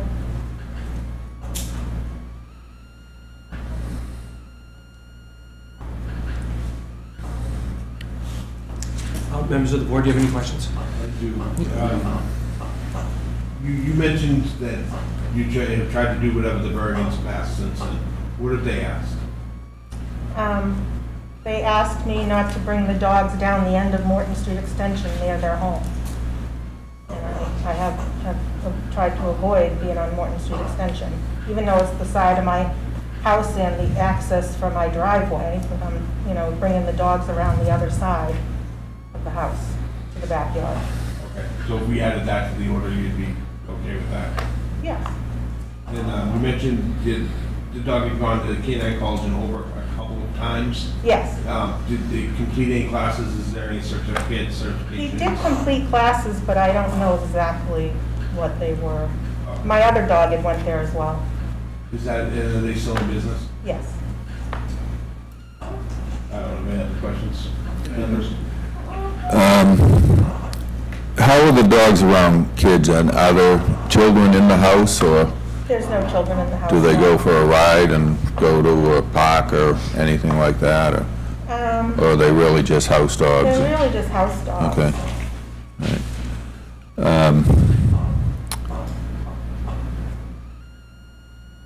And how big is the other dog? Cinnamon is 44 pounds. 44, and what make? She's a hound dog mix. Hound, okay. Yeah. I don't know with what. And how old is Cinnamon? She's 7. 7. And how did you obtain her? I went to an adoption event. Okay. I got her when she was, I think, 8 weeks old. Okay. I have no other questions right now. I have a question. So you're willing to have the dog go through the good dog citizen program, but you wouldn't muzzle him? Would you be willing to keep the dog in muzzle until he passes the program? Say that again? You're willing to take the dog to that good citizen program, but you didn't want to muzzle the dog if he was being trained? No, Let him finish. His question is, will you, if I may, will you muzzle the dogs until, and if and until they receive their CGC? That's fair. So until they pass these 12, I think that's what you're asking. That's what I'm asking. Until they pass it, would you agree to muzzle the dogs until they pass it? Yes. Do you have more questions? Like anything? No. Just one thing, just for your own benefit, I would, if I were you, if this board, sees fit, I would look into that. I don't know if I would commit that you're gonna, it sounds like a big task. So, I mean, I have dogs, I have rescue dogs. and I'm not minimizing your incident. My wife was bitten by a dog when she was a kid. She was bitten by a dog here in Abington a few years ago, walking into a friend's house. We never called you, Joe. But I understand the trauma. But thinking about that and thinking about my dog, I'm not sure my dog could do that. So I would just be careful, you know, I think, requiring that maybe, or committing to that if I were you. So, just my opinion.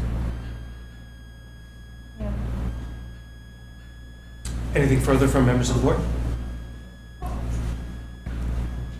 Okay, Attorney Cohen, anything further from your side? No. Attorney Cohen, do you want to give a summary of the board before we close the evidentiary portion of the hearing?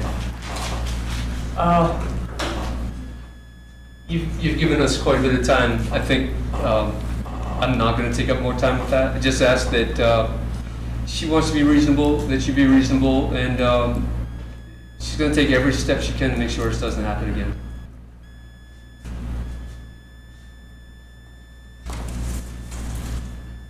Anything further from the Bergens?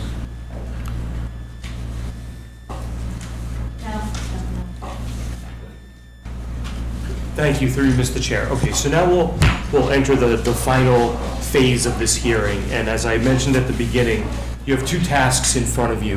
The first is whether you find that these dogs are nuisance dogs or dangerous dogs, as those terms are defined in the law, and I'll give you both of those definitions in a moment. So you can vote yes or no. If you vote no, that they're not either nuisance or dangerous dogs, then the night has concluded and there's nothing further to do. If, however, you do find that they are nuisance or dangerous dogs, then you have to address a second question, which is what, if any, remedy should be imposed to abate the dangerousness or the nuisance. Now, with all due respect to Mr. Crosby, you know, the determination of whether or not these dogs are nuisance dogs or dangerous dogs is yours to make. Based on the facts as you've heard them. You can certainly take into account his experience and opinions and give them whatever weight you deem appropriate, but it is your decision at the end of the day. So I'll go through each of the two definitions, and then I would suggest that you discuss that question first, and then we can move on to the question of remedy. Okay, so the first definition is a dangerous dog. A dog that either, one, without justification, attacks a person or domestic animal, causing physical injury or death, or two, behaves in a manner that a reasonable person would believe poses an unjustified, imminent threat of physical injury or death to a person or to a domestically owned animal. Okay, so there's two elements here. The first is an attack on either a person or a domestic animal, which we have here, causing physical injury, which we have here, and without justification, which I think is disputed. Ms. Bergen would testify that she was doing nothing other than walking in her own neighborhood, and she was surprise attacked by these dogs. On the other side, Ms. May would say that the dogs were startled and reacted to being startled. So that's a question that you're going to have to face. The other part of this is that the dog behaves in a manner that a reasonable person would believe poses an imminent threat of physical injury. So this is an instance in which the dog acts in an aggressive way, but does not necessarily attack or bite someone. Excuse me, Greg, you Yeah. got that word? I'm sorry. Unjustified, imminent threat? Yes, an unjustified imminent threat. I'm not sure that this really applies here, because if you're going to find it's dangerous, my opinion would be that it would fall under the first category rather than the second. With respect to dangerousness, there are a few exceptions. That the dog was protecting itself, its offspring, or another animal or person from attack. the person attacked or threatened was committing a crime upon the person or property of the owner, the person attacked or threatened was teasing or otherwise provoking the dog, or at the time of the attack or threat, the person or animal attacked or threatened had breached an enclosure or structure in which the dog was kept apart from the public. So if you find any of those circumstances, then the dog cannot be considered dangerous. Okay? So now I'll move on to nuisance, and again, we can go over all of this again. A nuisance dog is one that causes a source of annoyance to a sick person through excessive barking or other disturbance. That doesn't apply here. By excessive barking causing damage or other interference, a reasonable person would find such behavior disruptive to one's quiet and peaceful enjoyment, or has threatened or attacked livestock, a domestic animal, or person, but such threat or attack was not grossly disproportionate reaction under the circumstances. So the difference between a dangerous dog and a nuisance dog with respect to an attack is that a dangerous dog is one who attacks without any justification and causes physical injury or death, whereas a nuisance dog might have threatened or attacked, but that attack was not a grossly disproportionate reaction under the circumstances. So it's somewhat a level of degree, and what you've heard here again is that the dog may have been reacting to being startled. And so what you have to face, in my opinion, is, was the dog's reaction to that circumstance unreasonable? I think if you find that the dog did act unreasonably, then it's a dangerous dog. If you find that it acted reasonably, then you can find it's a nuisance dog. So I know I've given you a lot. I'll stop for a minute and let you ponder and ask questions. No matter what we decide, nuisance or dangerous, the outcome, the resolution could be the same. There's no, minimum resolution for a dangerous dog. So if you find that it's a dangerous dog, then the statute sets forth a menu of options that you can adopt to either restrain the dog or protect the public from the dog, or ultimately to euthanize the dog. If it's a nuisance dog, it's more open-ended. However, I would suggest that if you find that it's a nuisance dog, it would not be in order to order that the dog be euthanized. I think that would not necessarily stand up for a nuisance dog.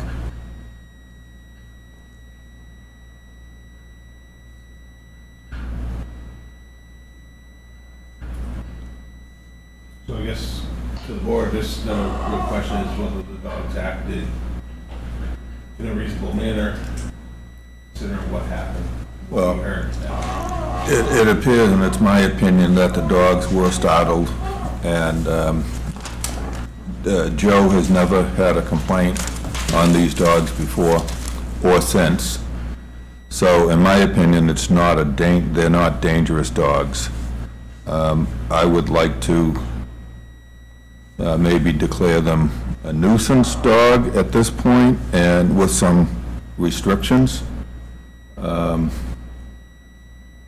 But I'll listen to the rest of them. No, I agree with Alex. I don't believe, I do believe they're nuisance dogs, and there should be some restrictions.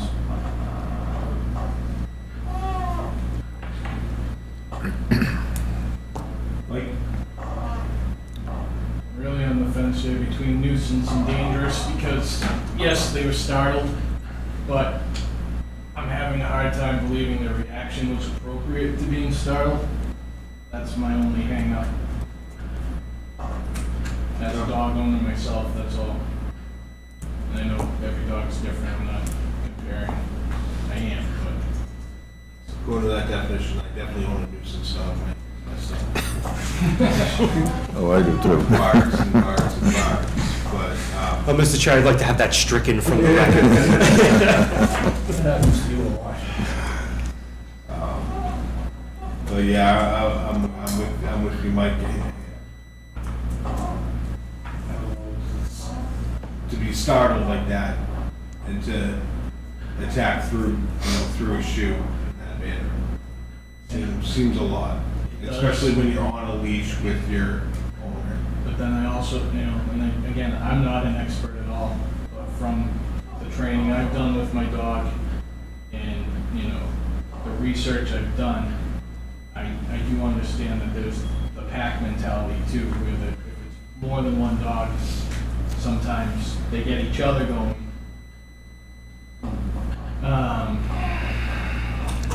Yeah. So. Well, how about if we did a nuisance dog with some of these restrictions, that the dogs would have to be walked with a muzzle, first of all, and only one dog at a time with a 4-foot leash, so that the owner would have control of the dog.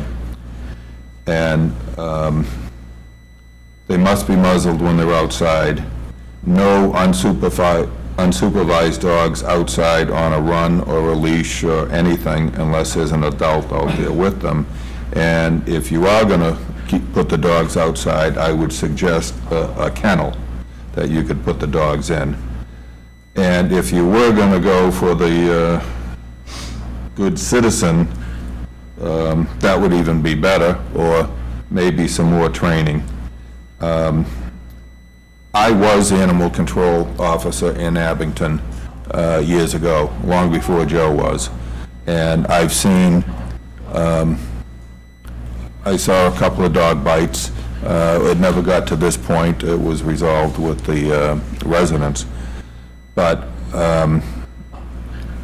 I just hate to label a dog a dangerous dog when it's in the 3 or 4 years for one and 7 years for the other. This is the first incident. So I'd be in favor of calling it a nuisance dog with restrictions. Mr. Chair, through you to you and Mike, if it would help sort of break the log jam here. Sometimes when we talk about other types of discipline, like liquor licensing or employee discipline, we talk about progressive discipline, right? So you start off with something lower and you work your way up if additional incidents occur. So maybe you could think about this distinction between nuisance and dangerous like that. And certainly if something were to happen again in the future, this incident would be of record, this hearing would be of record, and you would start from, okay, now this is our second time that we're here. And you could factor that into your analysis. But here, where these dogs have been owned on this property for a number of years, this is the first time that it's happened, and the dogs were not running loose and unattended at the time that the incident occurred. It does, seem like it was an unfortunate accident that the owner was trying to keep proper control, and something unexpected happened, which could happen anytime with dogs, and it certainly doesn't justify a dog biting someone, but I think under these circumstances and given progressive discipline, it might make sense to start at nuisance and then work your way up in the future if you have to. Yeah, I personally don't want to get hung up on the word nuisance or dangerous. Either way, what I'm concerned about is the end result, that this doesn't happen again. Whether we name it nuisance or dangerous won't take away the fact that it did happen, won't take away the fear Mrs. Bergen had that day, and but what we can do is fix what's going forward. Hopefully, I like all Alex's recommendations. I would ask also that you refrain from walking in front of the Bergen's residence this way. And I know that's tough. You guys are still neighbors and still going to be neighbors. Mr. Cotter. Oh, I'm sorry. It's okay. It sounded like just in aspect of what type of liability will the town have? God forbid something, and I completely agree with progressive discipline, that sort of thing. But God forbid, second time is, and I'm not saying it's going to happen, but what kind of liability falls on us? Mr. Chair, through you, in my experience and opinion, the likelihood of liability on the town is little to nothing. Okay.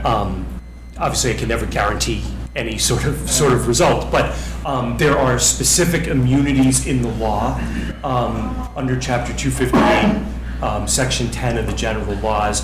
The town cannot be held liable for injuries caused by third persons that you do not control. You cannot be held liable for failing or refusing to take enforcement action. There are a number of defenses that you could assert, and you know the primary liability would fall on the dog owner. So with that, I would make a motion that these dogs be classified as nuisance dogs. When they are outside of the house, they must be on a leash, no longer. I'm sorry, just to town council, should we do this in two separate motions? I would suggest you do it in two separate. I think it'll be easier that way. So we do, to make it a nuisance dog. Okay. And then we do restrictions, Yes. or whatever we want to do. So your motion is to declare that both dogs nuisance dogs? Correct. Okay, is there a second on that motion? I'll second that. Okay. Any further discussion on the motion? All those in favor of labeling the dogs nuisance, say aye. Aye. The board's unanimous? Okay, so now, with respect to this finding of nuisance, the statute does not contain any specific guidance as to what you can order, but it's a reasonableness standard. So what conditions do you reasonably believe will, mitigate the nuisance? So in order to protect public safety, what conditions do you think are reasonably necessary to impose? So we could require well, I'm hung up on muzzling both dogs. Both dogs are not muzzled now, correct? Correct. Just the pit bull. Just the big one, 'cause the little one doesn't walk on a muzzle, she just freezes and won't move.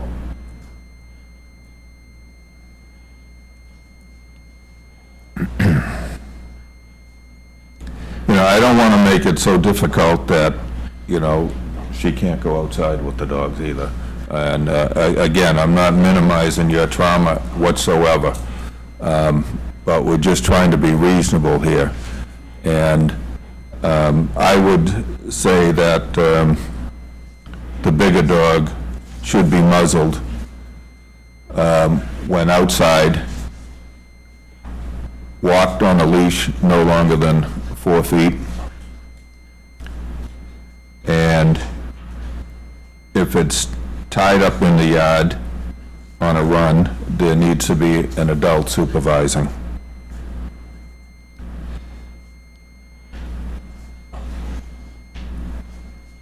And I would suggest maybe trying to get some more training, if you could, and if you could get the Good Citizen Award, that would be great too, but that's a tall order, so that's not part of it. But it would be the muzzle, the big dog, a leash of not exceeding 4 feet, and the dogs are not to be outside on a run unless they're supervised by an adult. Those are my 3 issues. I would add too that dogs be walked by one adult per dog. Yes. We're walking both dogs at the same time, like we have been doing anyway. I make that part of the order, and also not to walk in front of the Bergen's residence. Correct. I'm for the Good Citizen School, extra training. I feel like the muzzle is a short term.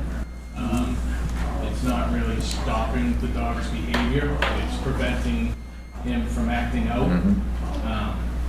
So I too would like to see some sort of the Good Citizen program completion by both dogs. I know it's a tall order, and you know we can't make you act in good faith. You know. Well, we could require that they have training, but not necessarily complete the good dog thing. Being a dog owner myself, my dog would never pass that. It's not gonna happen.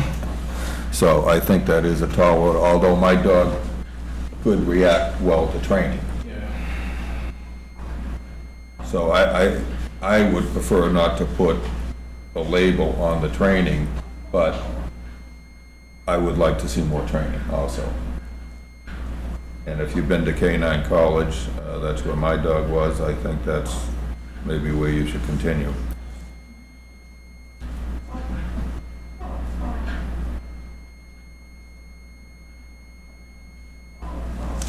Jim, do you have anything? So do we want to make that into a motion? Could you Would you read like it me to back? read it back? Sure. Mr. Chair, okay, so Murphy only muzzled when outside at all times. Correct. Both dogs walked on a leash no longer than 4 feet. Correct. Both dogs, if tied up in the yard, must be under adult supervision. Correct. The dogs may only be walked by one adult per dog. Correct. The dogs may not be walked in front of the Bergen residence. Correct. And the dogs shall undergo training of the owner's choice. Is there an accreditation? Like we went to school, like an accredited school, I mean, I hate to say the owner's choice. Can I talk? Yeah, Joe. Please. All right, okay. So Joe Kenny, Animal Control again. I'm not a dog trainer. I do know a lot of people that are dog trainers, as well as people that administer the good citizenship test. It's a difficult test. It's, in most cases, doesn't get passed on the first time. And personally, I've seen a lot of dogs that are great with the test take longer than 6 months. I think it's a really long course. I think having a muzzle on the dogs it's not a long-term fix, it's not changing a behavior, but it's preventing them from doing anything. So to put in like a restriction of trying to long-term fix the dog, I think is more difficult than being able to prevent something from happening. In my opinion, I think the muzzle is going to do more than training as a long-term fix, because even with training, I know dogs that have been trained as therapy dogs, or dogs that are trained as like companion dogs and stuff like that that are allowed in stores, and they still bite people. It still happens. It's an animal. If it has a muzzle on, it can't bite. That eliminates that process, and it eliminates a variable. Whether the dog does a pass, and then we end up back here in 6 months because it hasn't passed a training, it's going to eliminate that in the long run. I also think it's difficult to say, like, and I'm only saying this because I've been out to the properties, it is difficult to say to avoid walking in front of the house. I mean, down the road, yes, I see, but the driveways are more or less adjacent to each other. So it is a really difficult situation to put that stipulation in as a rule. In other towns, I've seen a lot of these rules turn really gray, and then it becomes a problem down the line because we're going to get calls. So it's better to have rules that are like enforceable and physical, like your short leashes, your muzzles, stuff like that. That's not something that's a variable, and that you can tangibly see and have evidence of. That's all I have to say. Mr. Chair, through you, Mr. Joe. Yep. So if trying to figure out how to phrase this. If the owner were to come to you with the training program that they intend to use, would you be able to give an opinion and say, yes, I think that's a legitimate program, or no, I don't think that's? I'll be honest with you guys, I can give you an opinion, but I have no background to say my opinion matters. Only to the extent that you know to my extent who the trainers are. Yes, I do know trainers, and I know that there's certifications that are going to give you more credit for the dog.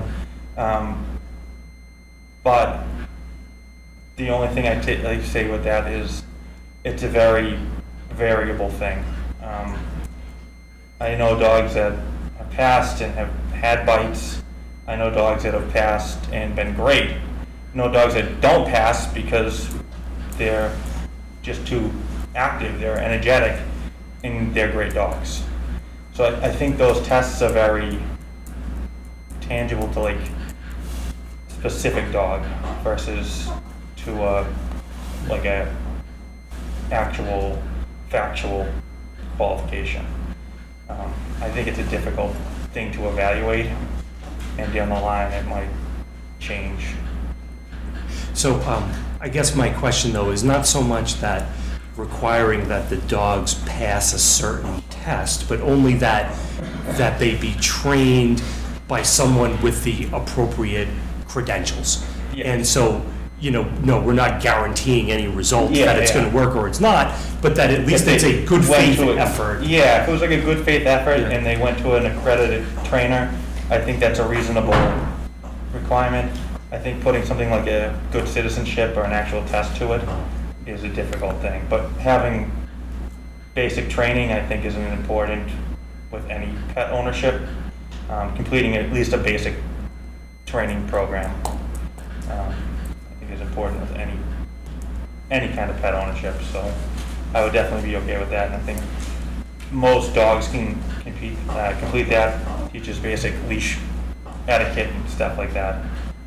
I think that's a reasonable request as opposed to a good citizenship test. That's training they can get at like Canine College. There's a handful of trainers around here. You can do it with like 4-H. You can do it through Petco and PetSmart. It's a standardized program, but Canine College is a really good school. It comes highly recommended. So, Mr. Chair, through you, if we could change at the animal control officer's suggestion, eliminate the requirement that the dogs not be walked in front of the Bergen residence, and add a requirement that the dogs be trained by an accredited program approved by the animal control officer. Any objections to that being on the motion? Thank you, Jim.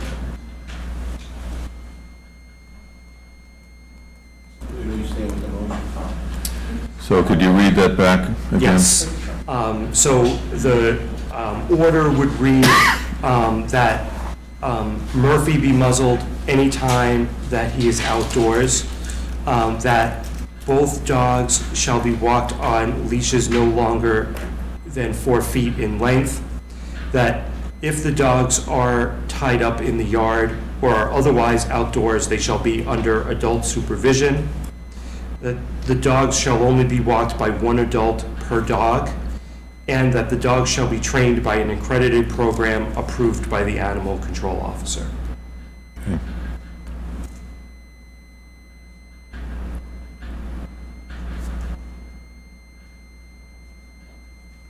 Somebody want to make that motion? So that was my motion. Second it then. Any more discussion? All those in favor of making that order? Aye. Aye. Aye. That's unanimous from the board. Thank you. So, Mr. Chair, the final order of business is just to close the Close vote. out the hearing. Yeah. So motion to, I'll accept the motion to close out the hearing. I'll make a motion to close the hearing. Second. Any more discussion? All those in favor of closing the hearing, say aye. Aye. Unanimous. Thank you. Thank you, everybody. Thank you.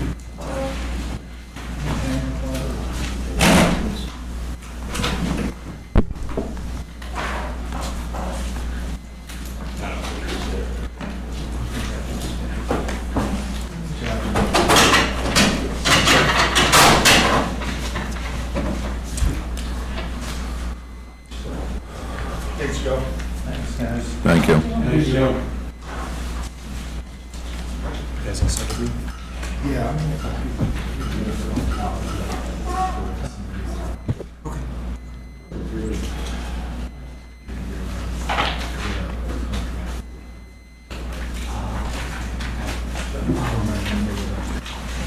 Agenda got buried in all the paperwork.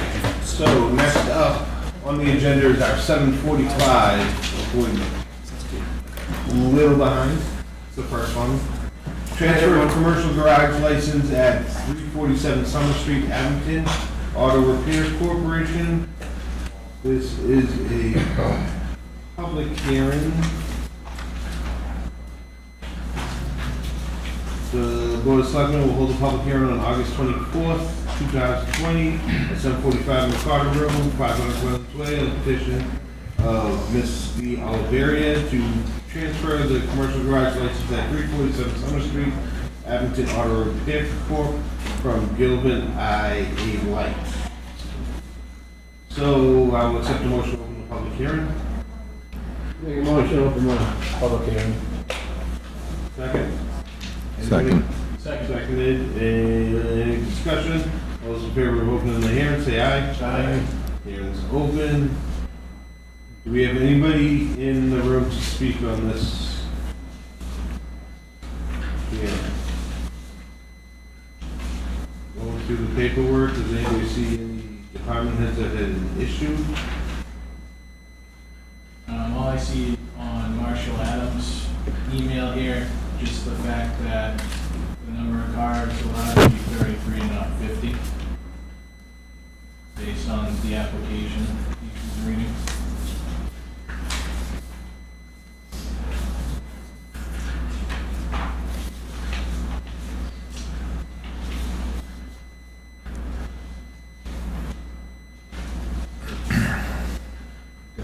So this is a transfer, so what was the license before?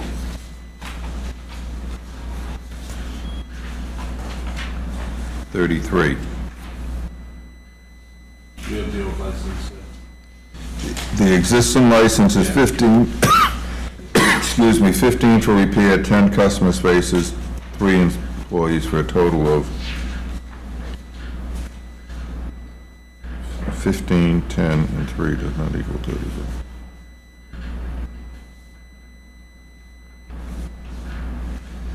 Well, 15 for repair, 10 for customer, and 3 employee comes to 28 by my math. But total number of cars on the existing license says 33. Any motion made by the board, I would expect to have the contingency that the application be changed to 33 total cars on the property.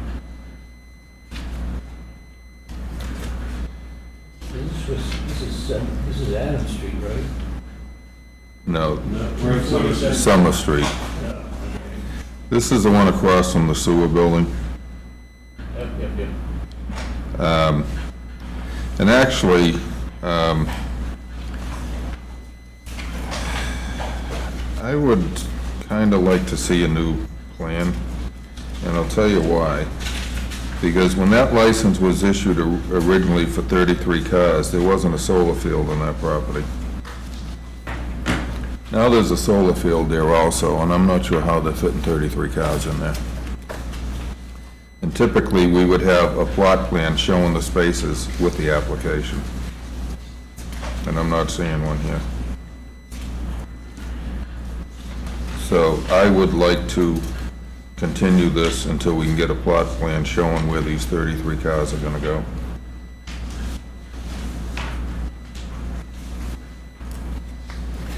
Just my opinion. Motion?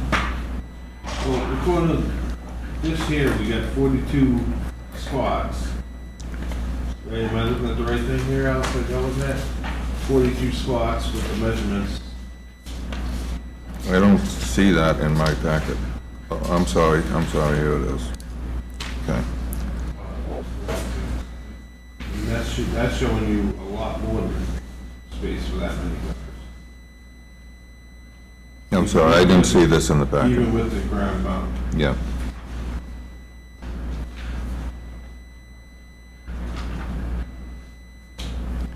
Is this just a repair license, or is it a used car lot also? No, it's just a commercial garage. Class 2.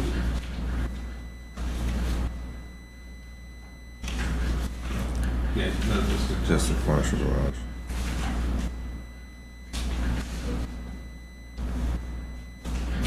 Well,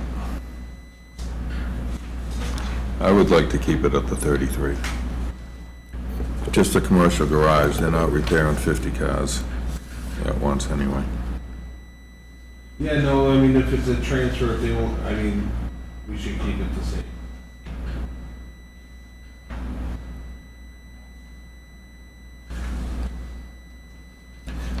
We had complaints in the past there, we haven't, I'm not aware of any in the last few years, but there were complaints about junk cars and... That was with the previous owner, I remember that when I Yeah. first came on board, those were complaints, and then we had either a transfer or a sale of this business, and there's been no complaints since. Well, I'd make a motion to approve with the change of 33 cars, not the 50. Yeah, which I don't even know if we consider that a change, but I'll approve the license to transfer 33 cars. We just want to make sure that that doesn't change to 50. So that motion is made, is there a second? I'll second. Any further discussion? All those in favor of transferring the commercial garage license at 347 Summer Street, say aye. Aye. Unanimous, license is transferred. Next up, the Board of Selectmen will hold a public hearing on August 24th, 2020 at 7:50 in the Cotter hearing room, 500 Leonard's Way, on the petition of Larissa De Silveira Rodriguez to transfer the Class 2 license at 766 Adams Street from Ed McLaughlin, BBA Gas Mass Car Mart, LLC, to Panda Auto Group. Do we have somebody here to speak on this property? I'm the owner of Mass Car Mart. Maybe I can answer any questions. Please just step up to the microphone, give your name and address. My name's Ed McLaughlin. I live in 499 Sherman Street, Canton, Massachusetts. And you're representing what business? I own Mass Car Mart. Mass Car Mart at? 766 Adams Street, Abington, Mass. Thank you, and thank you for your patience. I know we're a little behind tonight. No problem. There were some questions posed by the deputy fire chief on this property. Were you aware of those? Yeah, there was the owner of the property had some things in the back of the property that the fire chief wanted him to square away, clean up, and appease him in the town.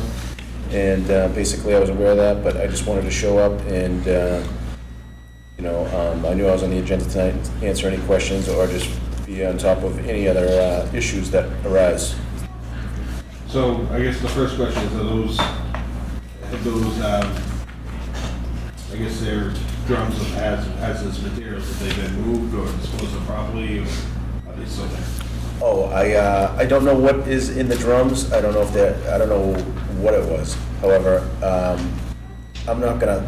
I don't know if they're still there because I know that the town still has to talk to the landlord on that stuff, and I don't know where they're at. So I'm gonna let the town, and I think the marshal, I believe is no, I forget the department. Marshal's the building. The building department, yep, handle that because it's not, I'm just gonna sell the license. Okay. I'm just a renter there and I don't own the property, so.